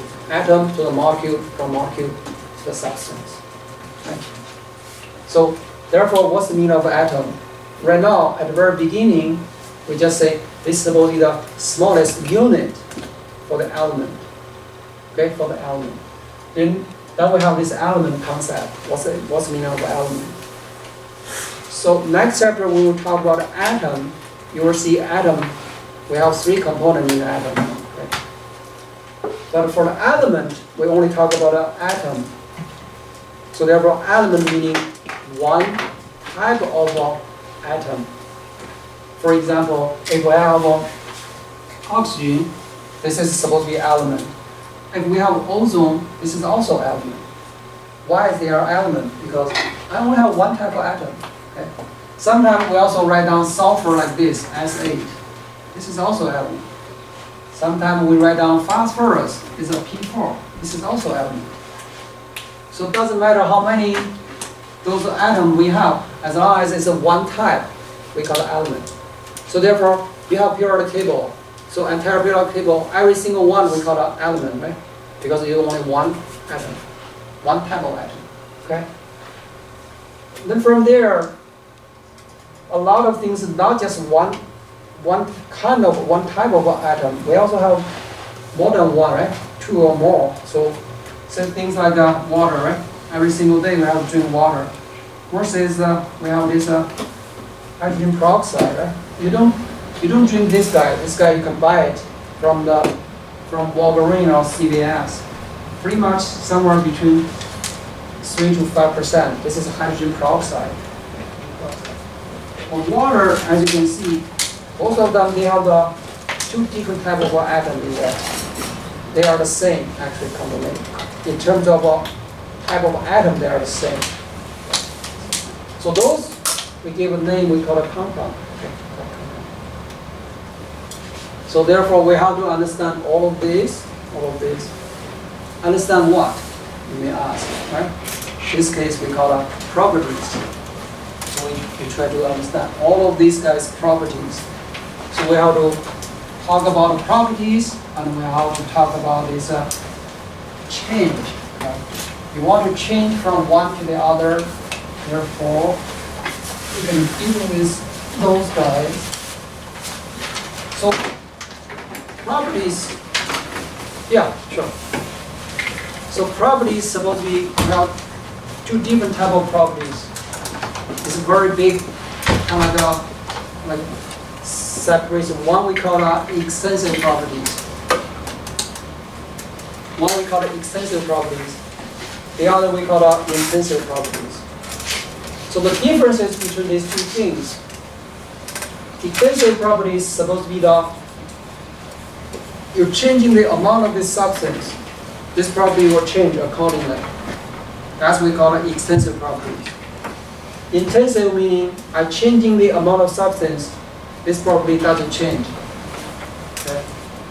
So to separate these two things, later when we learn in the thermodynamics and also electrochemistry, very, very important. If you don't separate these two things, you easily mess up the calculation very quickly. Okay? So to understand this, I'll give you an example. Extensive property, you can think about this volume of gas. After adding more gas in the system, the volume actually got bigger and bigger. Okay? So that's meaning I'm changing the amount of substance, the volume change accordingly. Okay? Either increasing the amount of substance, volume got bigger, or I take out some gas, the volume got smaller. Okay? So those volume obviously is supposed to be the extensive property. Okay? For intensive property, you think about it as a density of water or melting point of water. So you can think about if I have 1 gram of water versus 100 grams of water, is the water density going to be 100 times larger for 100 grams of water compared to 1 gram of water? So we gotta say, yeah. But all properties should be extensive, right? Because all property, okay. Because if you have 0 grams of a substance, none of it applies, right? Yeah. Everybody agree with him or not? Yes? So all the properties supposed to be extensive properties? Agree? No. Can you give me an example why you're not agree with him? Yes? Because if there were 0 grams of substance, it would just not exist and it would be irrelevant to the problem. 0 grams. Okay. If you have 0 grams, what does that mean? There is neither extensive or intensive property exists. But we say what? We say depends on this amount, right? Okay, you can have 0 gram, and you gotta change it a little bit, right? Right? Because you have to see the change, and then you see this property to respond is change, right? If you don't have change, I don't know. Because the property, if you understand, if you think about it, it's pretty much what we try to understand is that this whole nature, this whole world, the physical world. We do a lot of things, evaluation what? I'm changing something to see these things and respond, right? So same thing over here. So that's why we say that it depends on this amount of substance, right? Okay? So for intensive sometimes a little bit not that easy to figure out. So one thing is the density of this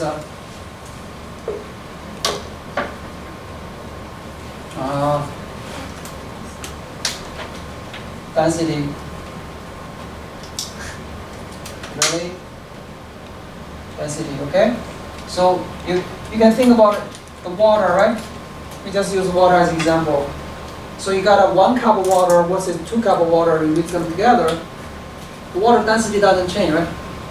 You double the amount of water, you don't double the density of water, right? Okay. So the other one is supposed to be what?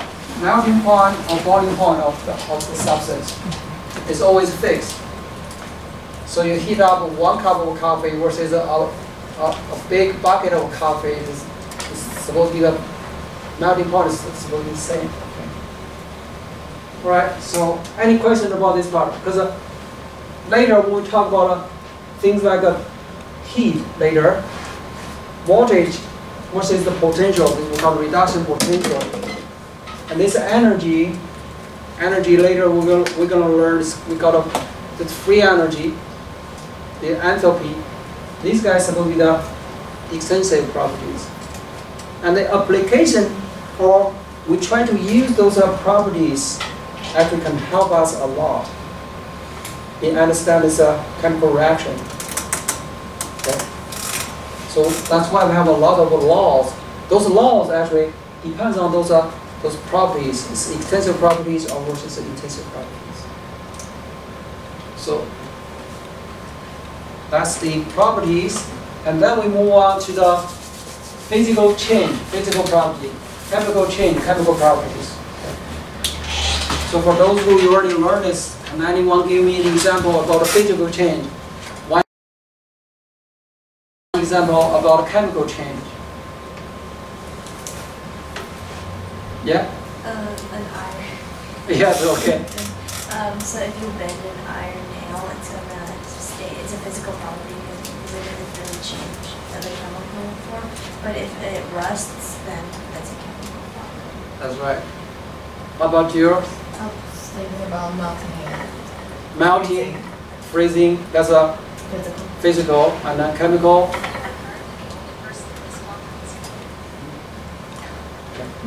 Chemical, can you give me chemical one? Like adding different elements into water. Adding different element into the water. Like making, like an element into a compound. Like chemical reaction. Yes, so maybe one example, I don't know, maybe tonight we go back home, you can Google the YouTube, you try to see sodium react with water, what's going to happen, right? You put a piece of sodium into water, so the sodium actually reacts with water very vigorously, so you actually catch the flame. So that's exactly supposed to be the chemical reaction.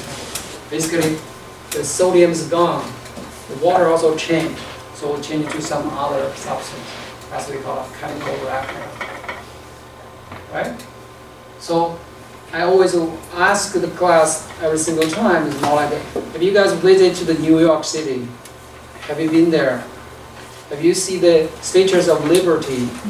What's the color? Green.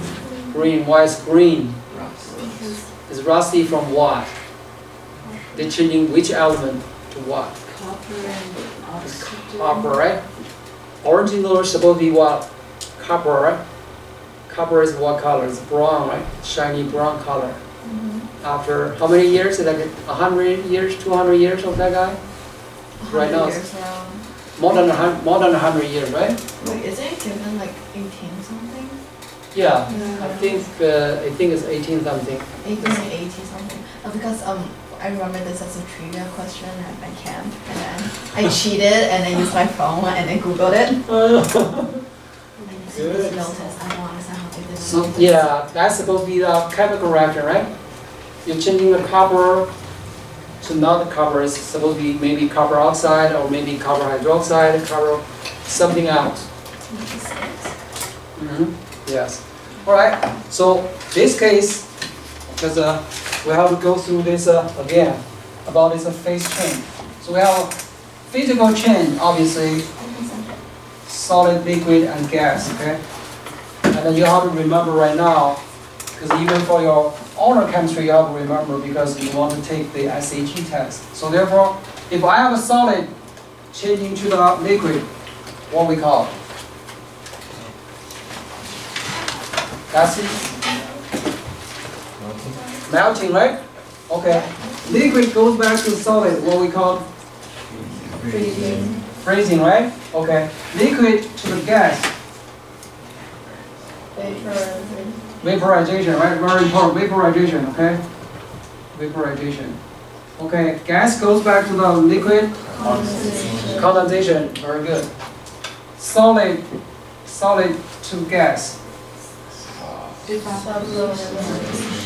Sublimation, right? Okay. Gas goes back to solid. Deposition, right? That's like decomposition. Not composition. Okay, this is supposed to be the deposition, okay? I was thinking that, but I said the wrong thing. Close enough. Yeah, sublimation. So from now on, you got to remember all of this, because later when we're dealing with this phase change, we call a heating curve. We have a phase diagram, and then you have to calculate the energy involved. So you better know this each one of this name. Okay, this is condensation. Okay. So therefore, So right now it's a level, right? Doesn't matter you learn the order chemistry or not. So right now you all know this from this AP class.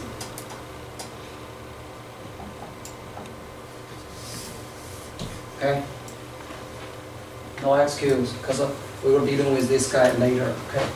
For this one is a rusty stuff. Okay. This is obviously a chemical reaction, which means this is a element to give you different, or you can say a substance from one type of substance to the others by changing this, which means chemical reaction. Okay, and then we're going to talk about this. We have so many things. It's a little bit kind of like a random, but they all eventually come together, give you, oh, this is a chemistry. Okay, in this case, we're going to separate the matters. It's classification, right? Classification meaning sort it out. This is actually very broad separation, very big category. Starting from mixture compared with the pure substance. For pure substance, you only have the element plus the compound. Because you only have one substance, one matter in there. This can be element, this can be compound. So pure substance is okay. Everything is the same. This one, everything is not same. So which means I have a mixture, blend, everything, different type of things come together. Okay. That's called a mixture. So based on these different matters, you put them together. It depends on their phase. Are they the same phase, gas, liquid, or solid, or they are different? We call it homogeneous versus heterogeneous. Okay, heterogeneous. So in this case, we have this homogeneous meaning everything they are the same phase. So you think about this room full of air, right? So in air, what do we have?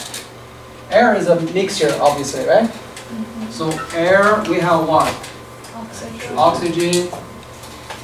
Carbon dioxide. Yes. And then we have water vapor. Actually, Water. we also have this guy. Okay. Argon. Argon. Gone, sorry. Argon. Okay. So argon is supposed to be the yes. Argon. Okay. So that's another thing. You go back to get a periodic table. So what's the best way to? What's the best way? You can actually. I want you to get a periodic table. Not. You can use this online one. You can use that, and then there's a lot of information that will help you a lot. Right? However, in the test, you don't have that. So I want you to get a copy of a AP test. Oh, I do have one. Actually, I have two. One in blue, one in white. Oh, good. My teacher was very thorough. Okay. So if you don't have it, I will bring a hard copy next time. You can make a photocopy or things like that. So every single time you want to bring those periodic table with you, okay, you gotta use it. Okay. So that's the thing. And this is indeed, this is argon. It's supposed to be the third abundant element in the air. You guys know that? The first one is nitrogen, second one is oxygen, third one is actually argon. Okay? And I think one time they tested these guys in the SAT test. It's a long time ago. They don't test these things anymore. They thought right now the philosophy in the college board, anything you need to remember, they say is not knowledge. They don't require you to remember anything. However, there's a big but actually. For chemistry, you do need to remember something. Okay? You will see this because we also have an hour to finish this class. For the next chapter, when I talk about these ions, you got to remember that. Otherwise, you cannot write down the formula. Understand? Chemistry really requires you guys to remember something. Because let me tell you, my experience when I learned chemistry at the very beginning, it's like a middle school, the last year in the middle school. The first class, the teacher said, after 2 weeks, you guys need to remember the periodic table. Oh man. Oh, Yes. yeah, actually. The reason for that is you guys are so fortune to get a periodic table in a test. We don't have periodic table. We have to put everything in here. Okay? I remember watching my friends suffering through memorizing periodic Yes. table. I was like, The reason for that is what? It's more like a, literally they give you the periodic table, they give you the entire chemistry book if you know how to decipher the code in the periodic table. Everything in the periodic table. Okay. Anyway, this is something we're gonna go back and forth. Okay, so when I say you gotta remember this, do it, okay? Because that's work for you, for the whole things carry you long term, not just for chemistry, later in your career, also very important. Okay. Anyway, we go back to chemistry. So we try to use the flow chart. You're gonna see quite a bit of these things in different format as well in AP. This is doing what? To help you guys to solve the problem, summarize. So this is you may want to do your own version, okay? Make some like a card for you guys to organize the information concept, and that will you gotta better understand. Okay. Classification. So first thing you come in, whatever the system they give it to you, understand, is it uniform? Uniform meaning what? Do I have multiple things in there or not? Is it single things or multiple things? It's supposed to be the different phases, gas, liquids, solid or not. So therefore, you can quickly identify, do I have a heterogeneous, do I have a homogeneous, right? So these things will quickly separated, right? And then we have this homogeneous coming down. Is it supposed to be one substance or is there multiple substances in there? So for example, the solution, we're going to dealing with a lot of solution in chemistry. It's always a homogeneous mixture. Okay, homogeneous mixture. Because you have at least two things in there, at least. Okay? And then if you only have one, in this case, all of this depends on what? Matters. Depends on the substance, right? Molecule, element, right? And then you come to pure substance, you only ended up with what? You ended up evaluate the atom, right? One more level down, right? So therefore, I understand if it's only one type of atom, we got an element. So therefore, you see the concept right there, right? This is a concept, right? Element is a concept. So therefore, I gave you a bunch of multiple choice questions. They ask you, which one is the element? They give you molecule, give you element. And then you need to understand what's the meaning of element, right? If you have more than one type of atom, you got a compound. Okay, separated. So generally, compound, we normally also say some molecule. Okay, molecule. So I'm trying to also show you guys how to learn chemistry. How to learn chemistry. All right. So once we have this, we also need to talk about, if you go back to here, exactly separation. Separation in chemistry is very important. Okay. Separation. In other words, I can make a lot of things, but those things, if they are not in very reasonable purity, is basically not good for us, because we cannot understand their property very well, and we cannot use that for the application to make something else, because you got a mixture, right? And that's why separation in chemistry is always a very, very important part. So we're going to talk about this case is these three, but for AP chemistry, we're going to focus on this chromatography a little bit more, because last year they test you this guy in the AP test, free response question. How to understand, how to use it. Chromatography to identify the substance. Okay, I will show you how to do it. Okay. All right, so this is a, for each one of these separation technique, okay, you need to know what's the principle, what property we use to do this separation, right?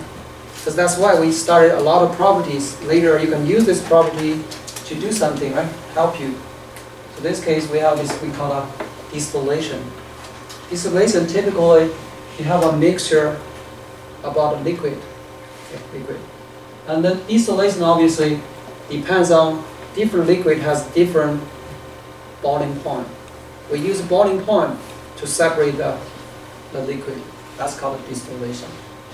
This one is important actually in industry. If you see this refinery from this oil industry, right? Every time you got a crude oil, and then you try to separate for different components, that's depends on this distillation. This distillation is also important in a lot of cases actually. We call it organic chemistry. We make a lot of different compounds, and then we try to separate them. It's actually depends on this technique. Okay, a lot. So therefore, we need to get a little bit in detail and pay attention to the setup. In particular, this thermometer, where this thermometer is positioned, where it is located. As you can see, I didn't put them into this mixture, this liquid. Why? Why we don't put this thermometer into this mixture of liquid? You're fine, you know that. We just talk about it. Anyone else? We try to use this distillation depends on what? Depends on the boiling point, right? The differences of boiling point from different liquids, right? So how can we measure the boiling point properly? If we put this thermometer into the solution, what's going to happen? What's the temperature you measure? You measure the one coming out, the pure liquid, as a mixture, right? We don't want that. That's useless, right? So in this case, I need to put the thermometer right over here, close to this vapor coming out with projection, meaning whatever is a liquid converted to a gas, they're gonna condense a little bit over here, right? When they condense, they give you what? Boiling point, right? So in this projection, I can precisely measure the boiling point of the liquid, right? If you put it into the solution, into this mixture, I cannot do that. I cannot have accurate measurement. Okay. So this part also being tested before. Okay. All right. So this is a distillation. Once you have this vapor coming out, so this come over here, we change the vapor to the liquid. That's why you see this piece of glass where we call it.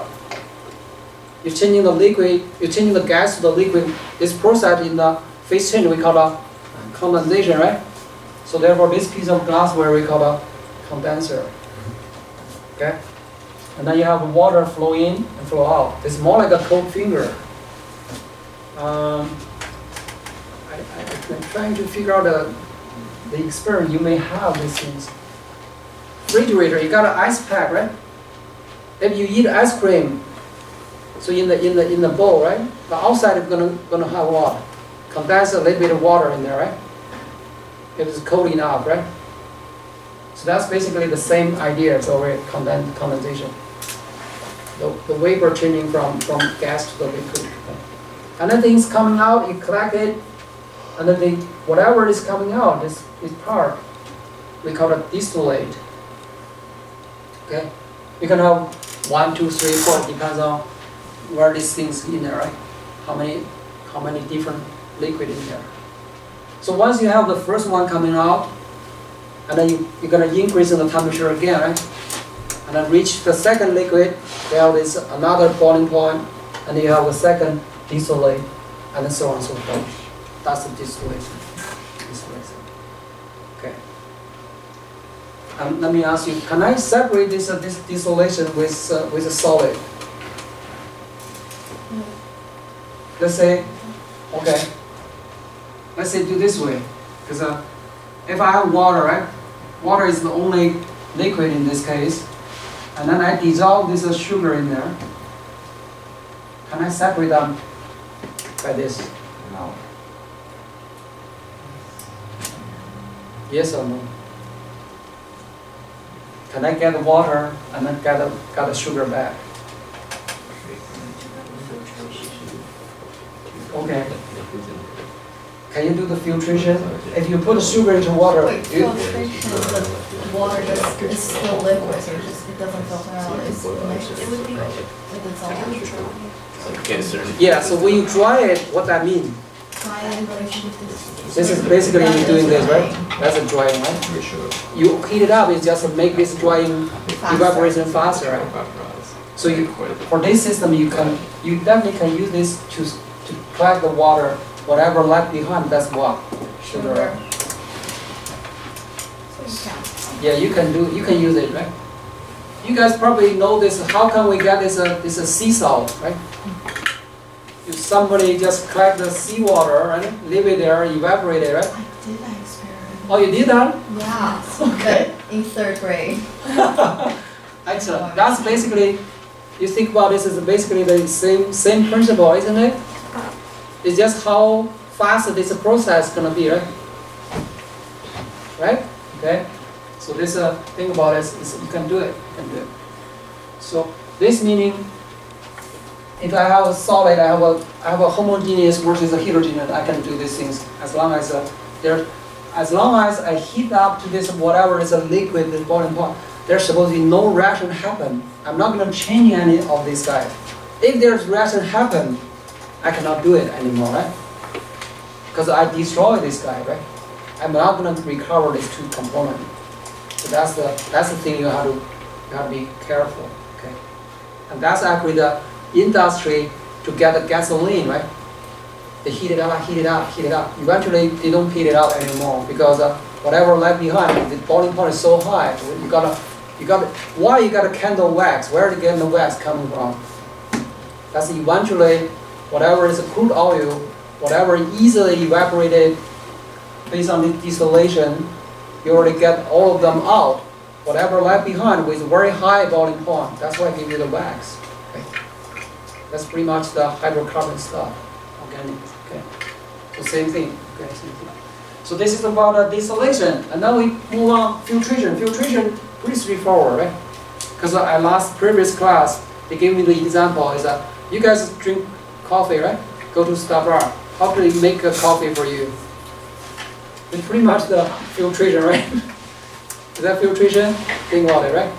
You ground it, you got a coffee, you put them into the kind of like a filter paper, you put the hot water through it, and then you got this, you got a coffee, right? The coffee meaning whatever the liquid is separated from is a solid, right? That's a filtration. So what we're going to use this in the chemistry, later we will talk about one type of reaction we call a precipitation reaction. Okay, precipitation reaction. Precipitation meaning I do have this insoluble solid form. I need to separate them. I need to collect those insoluble products. How to do that? I'm going to use this filtration technique. Okay, filtration technique. Okay, so therefore we have this we call a filter. Generally we call a funnel. This funnel, and then we have this white line supposed to be the filter paper, and then you fold it, you put it in, you put this solution, this whatever this mixture through it, and then liquid pass through this filter, you collect this solid residue. Okay, and then you dry it, and then you measure the mass before and after. You figure out what's the precipitate, how many grams is produced in this reaction, and then you can go back to calculation. Product yield, percentage yield. You will learn all of this. Okay, so this is the filtration. Next week I will bring over a simple setup to do this chromatography experiment. But I will go through this principle for this, and then you guys need to know this.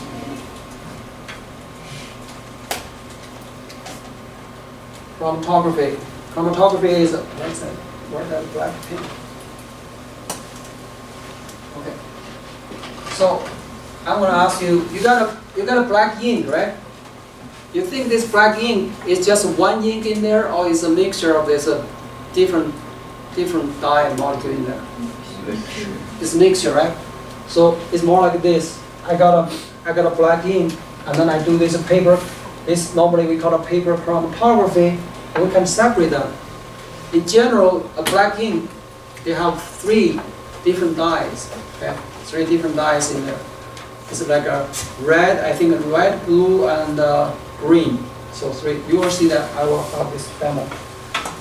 So this case, what you have is you have this more like a beaker, and then you have this projector.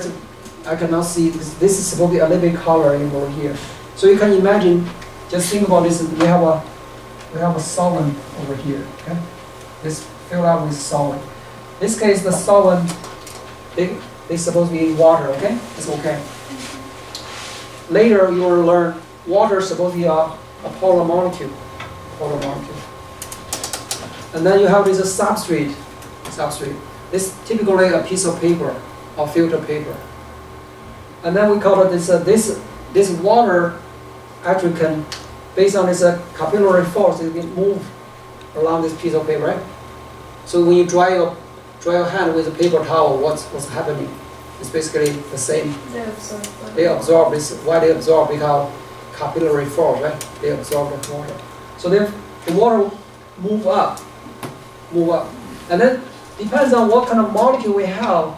This molecule will interact. They call it molecule-molecule interaction. So we actually have one chapter specifically talking about this intermolecular. We call it intermolecular forces. It's molecule-molecule interaction. This molecule-molecule interaction depends on this molecules that we call a polarity. So you will learn all of this. Okay? Polarity different, they will have different, we call a solubility. Okay? So this case, because of this polarity different about this dye molecule, whichever the dye interact with water strongly, they're gonna go along with water, right? So therefore, water move whatever the distance, this guy is gonna move a little bit longer distance, right? Whatever the dye molecule interact with water very weak, they lag behind, right? Weak meaning they're gonna interact with the substrate actually stronger, right? So after a certain distance, they're gonna separate different molecules. Okay? So therefore, you know how many those spots. You know how many different molecules we have in this mixture, right? It's a mixture. So this we separate this molecule. This one is very important in the modern industry for like a pharmaceutical. Okay. Another example is more like you guys watch this year Olympic game, right? And then they identify this athlete, they do this doping, right? How they found it out? Based on this. They have a big library of different, they call it performance enhanced drug, right? And they collect your sample and they run these things, and then they know if you dope or not. They do this calculation. Oh, I found this molecule, and you have this one match. You're done, right? Okay? So therefore, this we call a retention factor. You have to do the calculation. Because right now, if we have this very advanced, sophisticated instrument can do these things very effective and also with very short time. Okay? So they always depend on this. And then they have a big database. So therefore, any molecule coming out, they do a quick match based on this retention factor. Okay? Things like this. You run your experiment, you identify all of this based on specific of this solvent. Okay? You have to have the same condition using same solvent and same substrate to do the same experiment. Otherwise, these things will be different, right? So that's the kind of like you can always standardize these things, right? Easy. I just set up this protocol. Everybody follow the same thing, and then we can do the comparison. So in this case, the distance. Remember we talked about we have a solvent. The solvent got a distance. So therefore we have this solvent distance. This solvent in normally says elution. We call it a mobile phase in this chromatography. And then this piece of paper we call a stationary phase, which means they don't change. They don't move around. In this case, they move things, and then we have this distance from this orange, whatever the line you draw the line, and then you measure these things as solvent from. So that will give you this distance for solvent traveled. And then we also have this each component, right? You measure from the center of this component. You also have a distance they travel for each one of these molecules. So therefore, this two distance ratio we call a retention factor. Okay. So this, if I know these two molecules, right, 1 and 2, and then I have an unknown sample coming in. I run the same experiment, and then I can measure this retention factor, right? And then I can compare. Have this component the retention factor is equal to this one, okay, this is matched to the component 2.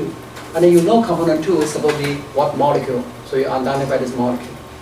Okay, that's how we identify the molecule.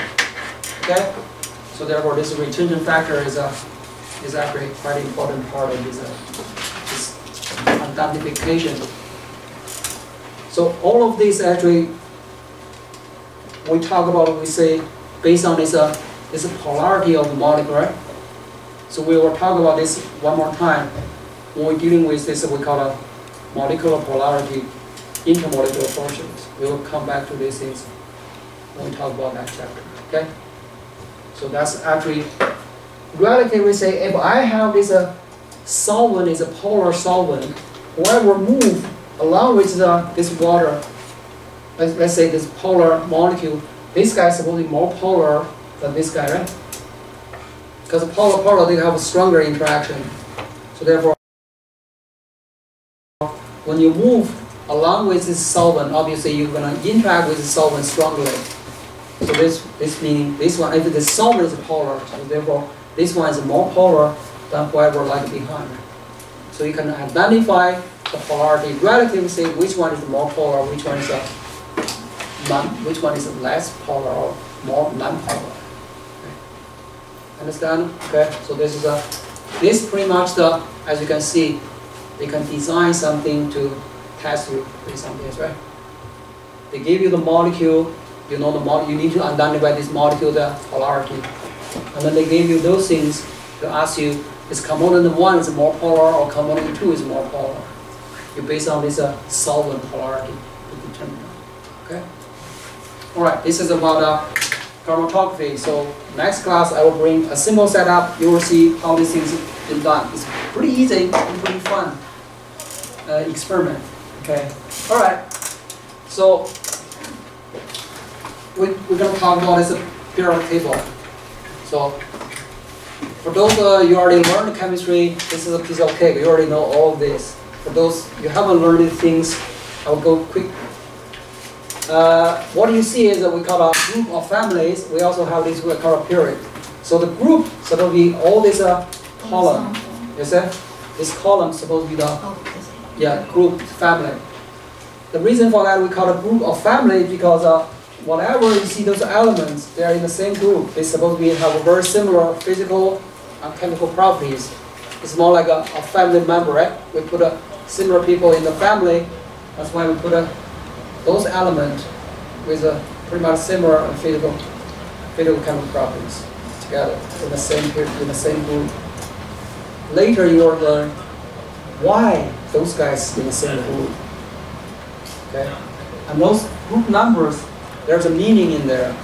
Okay, you will see this right away. So therefore, you need to know all of this. And then, for example, why over here there's only 2 groups? Over here 6. Over here is 10. And over here is 14. Why this one is not 4? And why this here not 15? Why this here not 21? Why is that? Okay.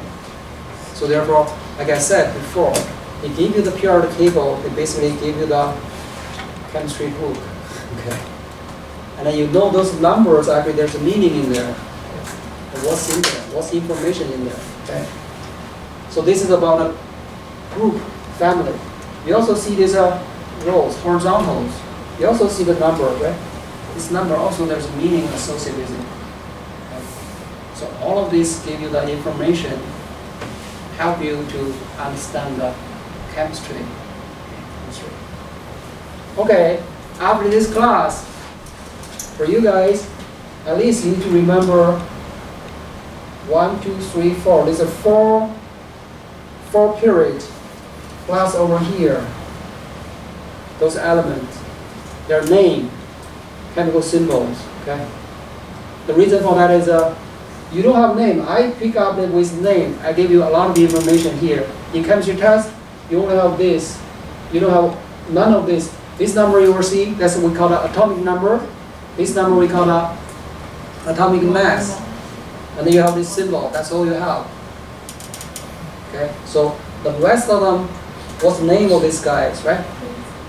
After in the test, they give you the name of this compound, and then you don't know how to write down this formula, what's going to happen? You basically cannot answer the question at all, right?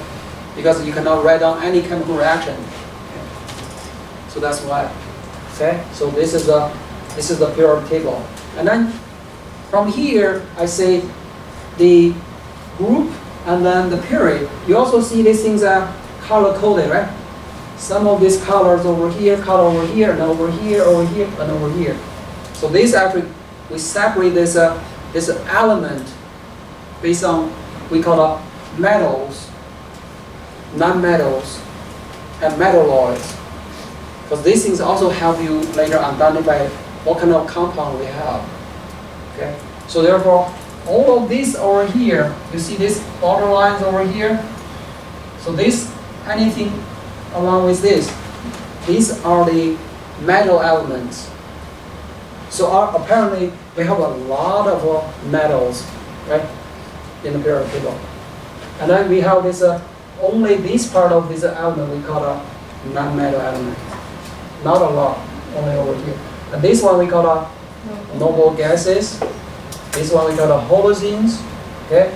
And over here, the first group we call a alkali metals. This one is alkaline earth metals. Over here, we call it transition metals. Okay. And these we call it inner transition metals. They also have a specific name. Yes? Are the red ones Oh. made? Yes. Red one is they call it artificial element. It's not happening in nature. It's made by us, man-made element. One of them actually right here, Berkeley. We have it's Lawrence Berkeley National Lab. You see this LV? It's a livermornium. It's made over there. Is that amazing? This one is already officially.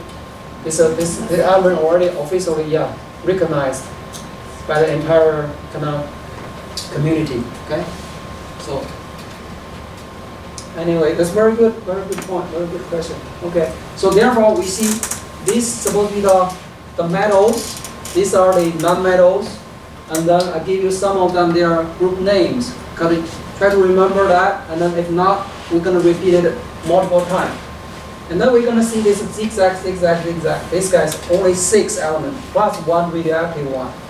Those we call the metalloids. It's a borderline between metals and then non-metals.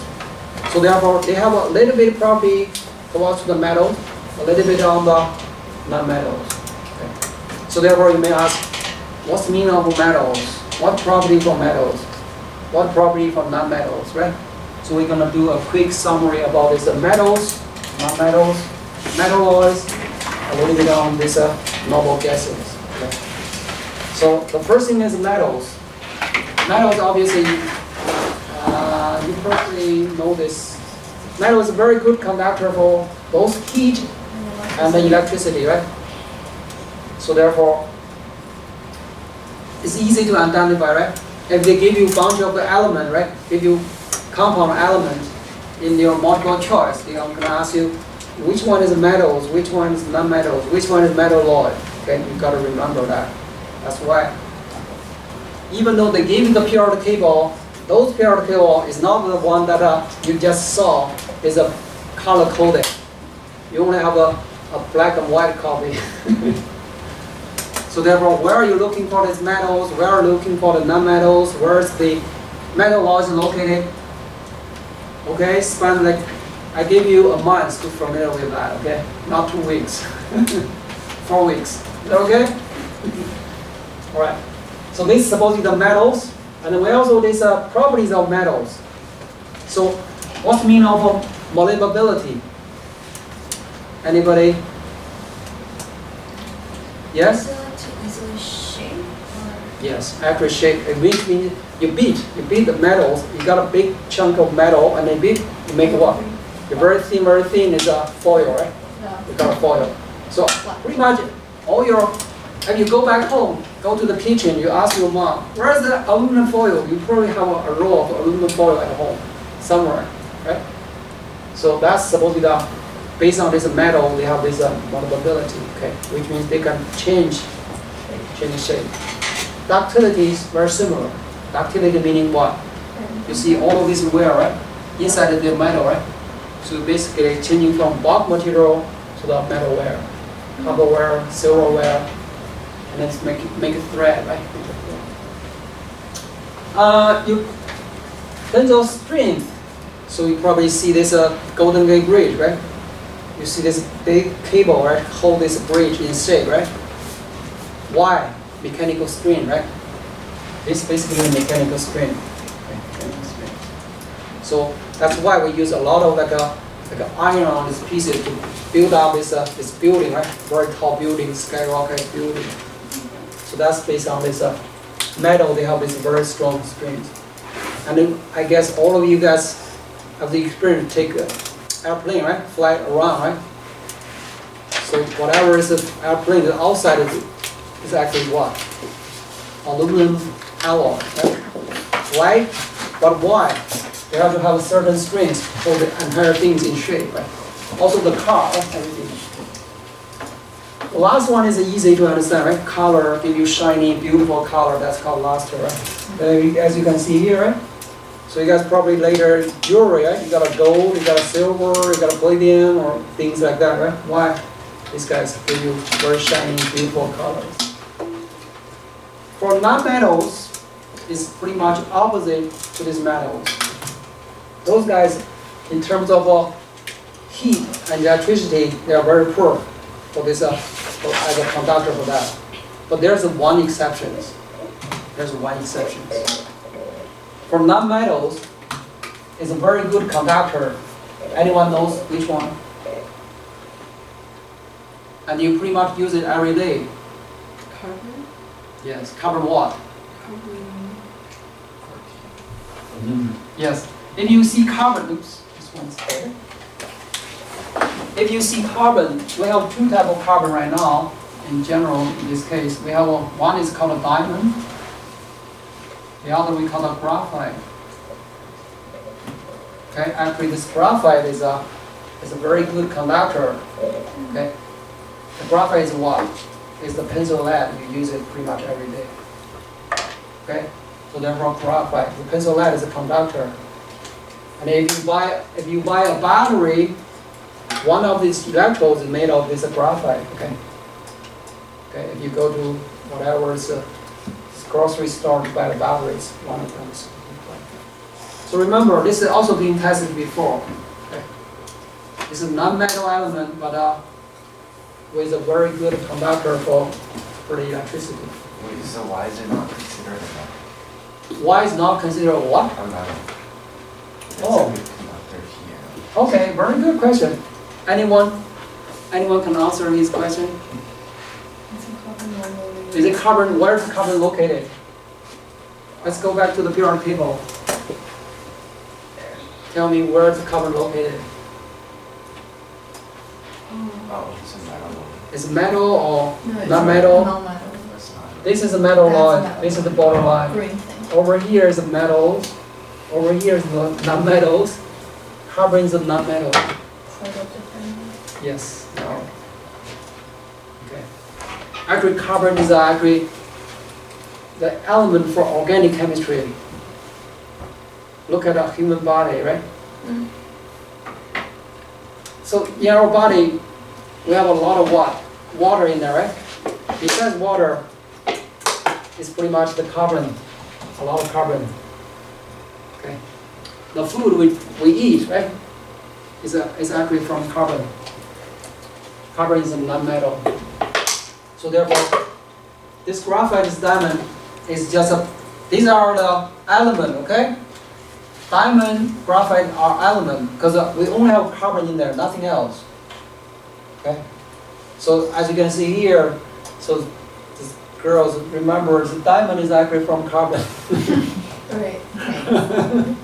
Okay, you learn chemistry and then, oh, diamond, you give me diamond. Oh, great, it's carbon. You just give me some carbon.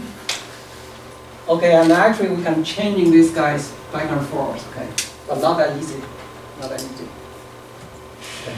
point, you just make time out of your battery. Yes.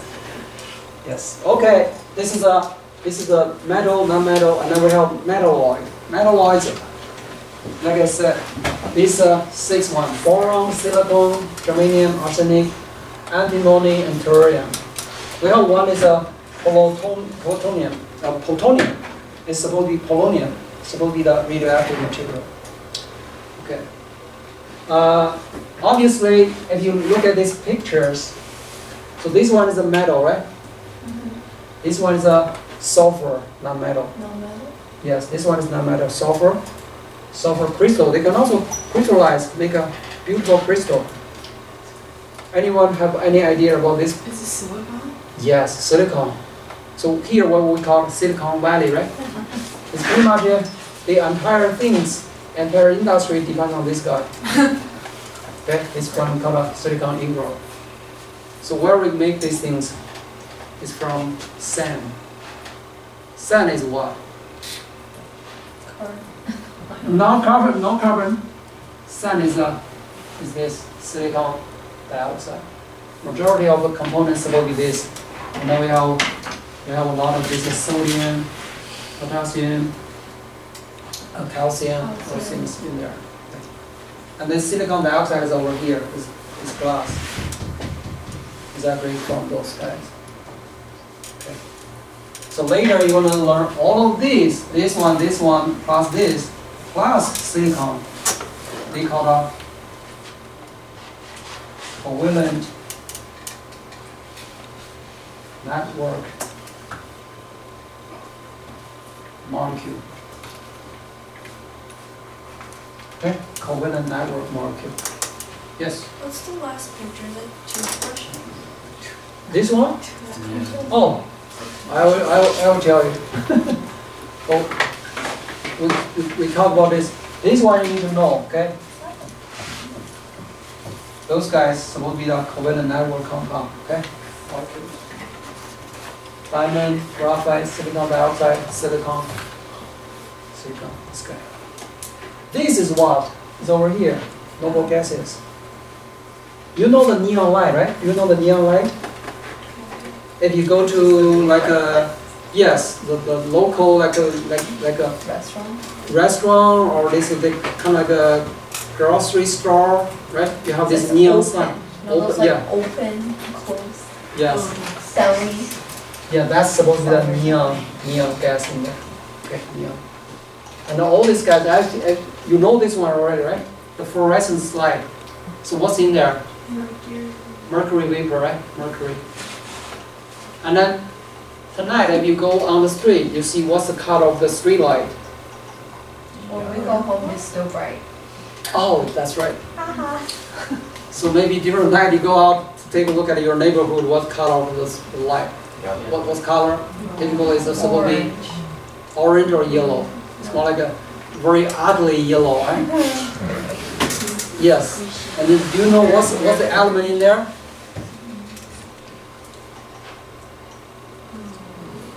It's a sodium vapor, sodium. This guy. Okay, this guy. We're going to talk about this when we talk about this atomic structure, electron configuration. Okay. So actually, different elements, they do have a specific color associated with it. Okay. When we talk about that, so you probably watch this July 4th fireworks, right? No? But you do watch the fireworks before, right? Why do you have different colors of fireworks? Where does color come from? Because they use different elements. Yes, they have different laser element in their compound. Okay, so therefore they have different colors. So where does color come from? It's something about these things as well. Okay, all right. So this is supposed to be the first chapter.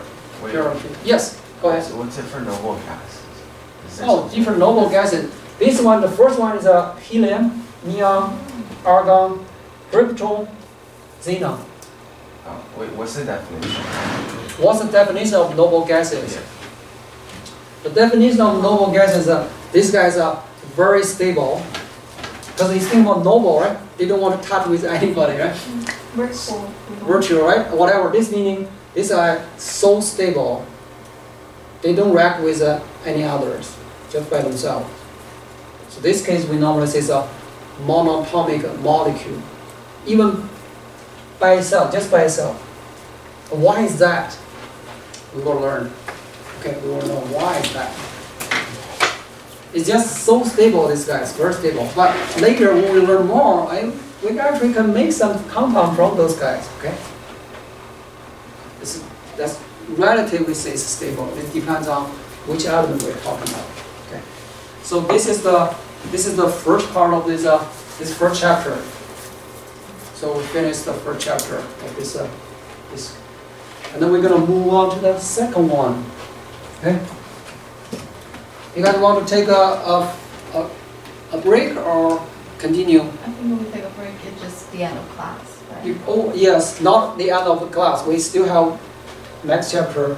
We can take a break and then we come back because this is almost like for you guys like how long? 2 hours already? Are we leaving at 7? No, you're not leaving at 7. You're leaving at 7:30. That's why I'm saying It's 3 hours long. No one, no. 2.5 hours. Yeah, we Yeah. started at 4:30. We started 4:30, right? So it ends at 7. Yes, that's why I'm saying. You said 7:30. Wow. So everyone clear? Oh, okay. I thought it's 7:30 or something. Okay, if that's the case, we just do a little bit of exercise together. We still have. Is that okay? Or you want to go home? Okay. Let's see the first chapter. What's the exercise things we have?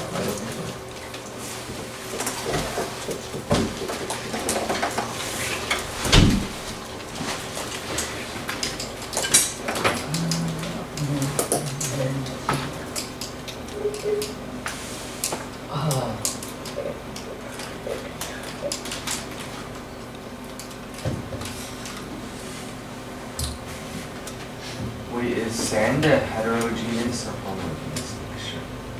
Sand? What do you think? Hmm? I think it's hetero. Hetero. Because if you got a piece of rock, you can go somewhere and you break it, right? You see this a layer. So actually things separation, right? Okay, so that's supposed to be heterogeneous stuff. Okay, we do these things. Let's take a look at this. Is that? Can you see it or not? Or I need to.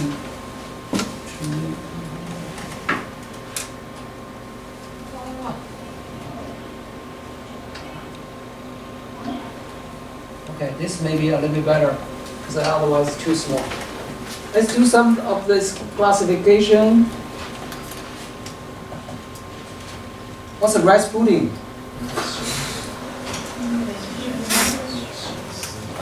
Homogeneous or heterogeneous? Seawater. Homogeneous, right? Okay. Magnesium. Pure substance. It's crushed ice. It's pure substance. Oh, Pure substance. It's just oh, right. Yeah, you got a piece of ice is what? Just water itself, right?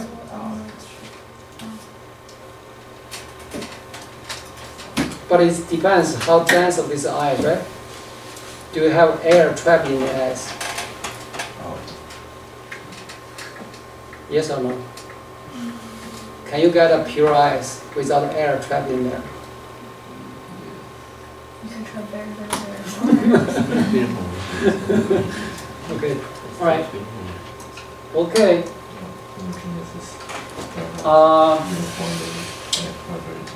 Let's try 15. S-A-G. No, that's Oh. S-A-U.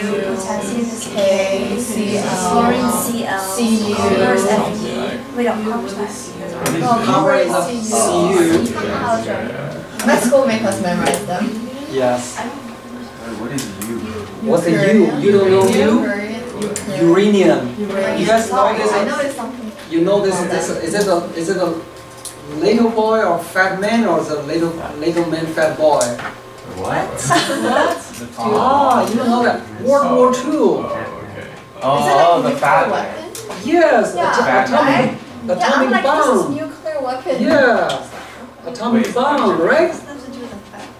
Hiroshima, No, Nagasaki, right? It's Fat Man. I think it's I don't remember. It's a I fat haven't man gone to or that part of little the boy. world, I too. think something like that. I'm okay? sure it's Fat Man. Yeah. So therefore, when we talk about this nuclear chemistry, we're gonna see this uranium. So right now we say atomic power plant, right? It's a atomic bomb. This guy, like this guy. This one is a nickel. Sodium, Aluminum, silicon. Very good. Something. TI. Ti, good. Lead. Okay. This one is there. Fe. Cn. Oh, carbon, really? Helium. Okay. You already know that. Good. Silver. Silver. Okay. Good. Okay. Okay. Now you take this. This is a good one. If somebody hand you a piece of this, oh, I gave you a piece of gold. Just learned this. You just learned it. Try it. You have to smash it with a hammer. Wow. To see Okay. it flattens. You need to check the Good. density. Yes. So you need to like Just do do that. density thing. You can Yes. also smash with a hammer because if it's iron pyrite, it's gonna like break into pieces. Mhm. If it's gold, it just goes into a flat like foil thing. Yeah, Yeah. but I don't really want to break my gold. What if it's not Like- gold? It's like iron pyrite. Yeah, but But you what can shape it. You can exactly shape gold because gold is soft. Can you What, you want You're to gonna hammer melt it? Yes. anyway, right? Can you tell based on the color, just based on this appearance? No. Color, Then can is you their tell? bolts are shiny with Both of them too. Okay.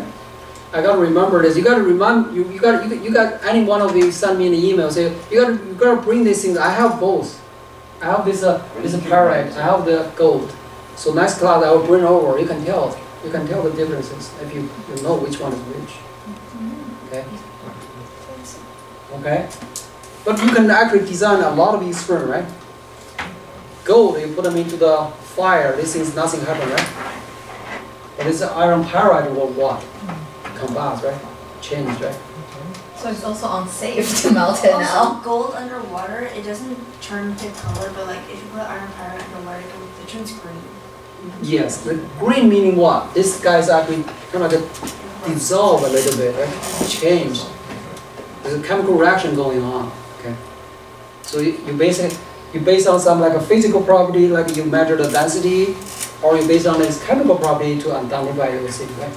So that's why we started our chemistry, right? Identify a substance, okay? Identify substance. Where other stuff? Oh, here. Oh, okay. Let's take a look.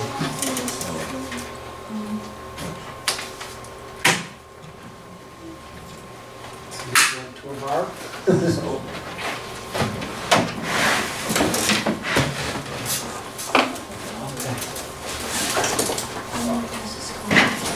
Yes, okay, I think I'm gonna stop here. So I will see you guys next class. If you haven't signed up, where's my sign up sheet? Also over there. You sign it up and make sure you leave your contact information there, okay? And then you guys make decision which class you're gonna see. Because you want to do AP or you don't want to do AP? I want to do